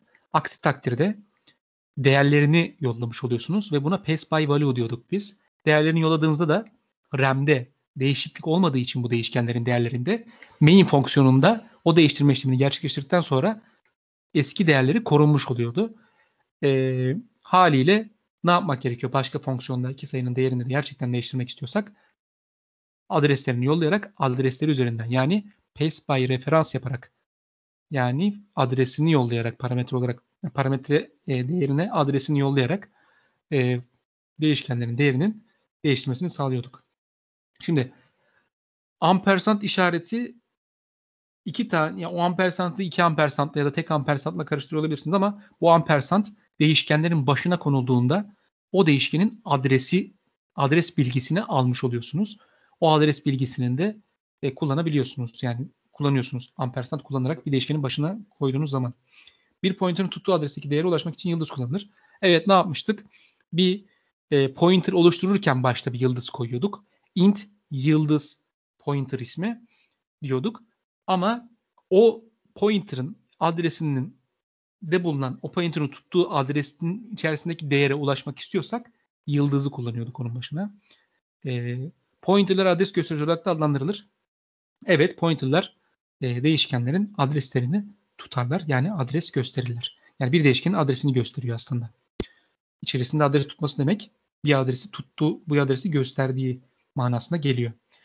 Şimdi arkadaşlar bu ampersand, yıldız falan vesaire, bunlar da nedir? Bir operatördür. Yani program derleyici arka planda bu operatöre göre ilgili işlemin yapılmasını sağlıyor. Bunlar da bizim kullanım, yani bu eskiden daha zor ulaşılıyordu. Şimdi mesela yani şu an dediğim C++'da C++'la beraber işte ampersand diyerek, yıldız diyerek tak tak daha kolay bir şekilde ulaşabilir hale gelmiş olduk. Bu şekilde en son birinci, ikinci ve üçüncüyü göreceğiz. Evet, Go 3 olmuş. Mertcan ikinci olmuş. Ve Luis Gustavo da birinci olmuş. Tebrik ediyorum arkadaşlar hepinizi. WW'de dördüncü ve SC'de beşinci olmuşlar. Gerçekten ben teşekkür ederim arkadaşlar. Benim için de güzeldi. İngilizce kurs çekilişi de birazdan yapılacakmış. Bilginiz olsun. Hocam merhabalar. Alpay ben. Merhaba Alpay. Bugün biraz geç katıldım hocam. İşteydim ben. Geç çıkınca gecikmiş oldum. İkinci derste geldim aslında. Hocam çok teşekkür ederiz bu 2 gün vaktinizi bize ayırdığınız için. Ben teşekkür Çok ederim. güzel bir eğitim oldu. Arkadaşlar için de çok verimli oldu hocam. Çok sağ olun. Gerçekten bayağı interaktif de bir etkinlikte. Kahoot olsun, soru cevaplar olsun. Çok keyif aldık yani hocam. Çok teşekkür ediyoruz. Gerçekten emeğinize sağlık. Çok sağ olun. Çok teşekkür ederim ben de. Gerçekten sizinle ders almak da benim için ayrıca bir. Bu arada ilk defa online eğitim verdim yani. O da ayrı bir tecrübe oldu benim için. Arkadaşlarla da güzelce bir uygulamalı görmüş olduk. Yani gönül ister ki çok daha fazla vakit ayırmak ama maalesef işte hayat şartları böyle zaman zaman bizi buluşturuyor. Umarım daha çok vakit ayırabilirim yani. İnşallah hocam. Teşekkür ederim herkese. Çekilişi şimdi mi yapacaksınız? Evet, şimdi Ben de yapabiliriz. görmek istiyorum çekilişi. Evet, Tamam Mert'in hocam. Ben o zaman ekranından ekran yapalım. paylaşayım. Tamam. Sen mi yapıyorsun Alpay, ben mi? Sen yap, senin ekrandan yapalım. Tamam. Şöyle kendi ekranımı paylaşayım.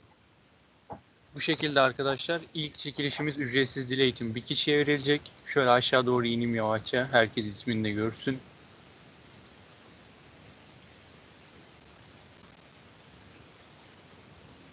Semih Akar kazandı. Semih'e biz dönüş yapacağız telefonu üzerinden. Diğer çekilişimiz 2 kişiye 3 aylık ücretsiz aktiviteydi. Onda da yine şu şekilde isimleri göstereyim.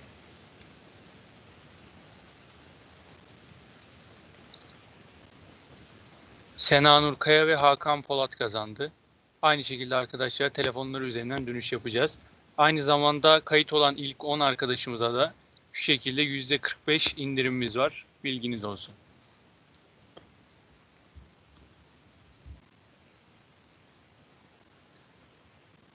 Tamamdır. Şimdi kazanan isimleri de yaz istiyorsan da yedek talihli de yokmuş.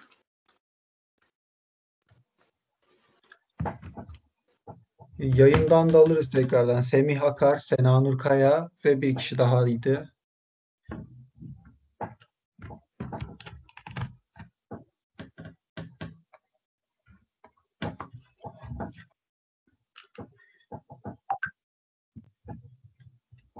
İsimleri de not aldık. Arkadaşlar, herkese teşekkür ediyoruz katıldığınız için. Bir sonraki etkinlikte görüşmek üzere. Güzel etkinlikler planlıyoruz. Okullar açıldığında da inşallah hep birlikte oluruz yine. Hocam, sizlere tekrardan teşekkür ediyorum. Ben teşekkür ederim Alpay. Kendinize iyi bakın.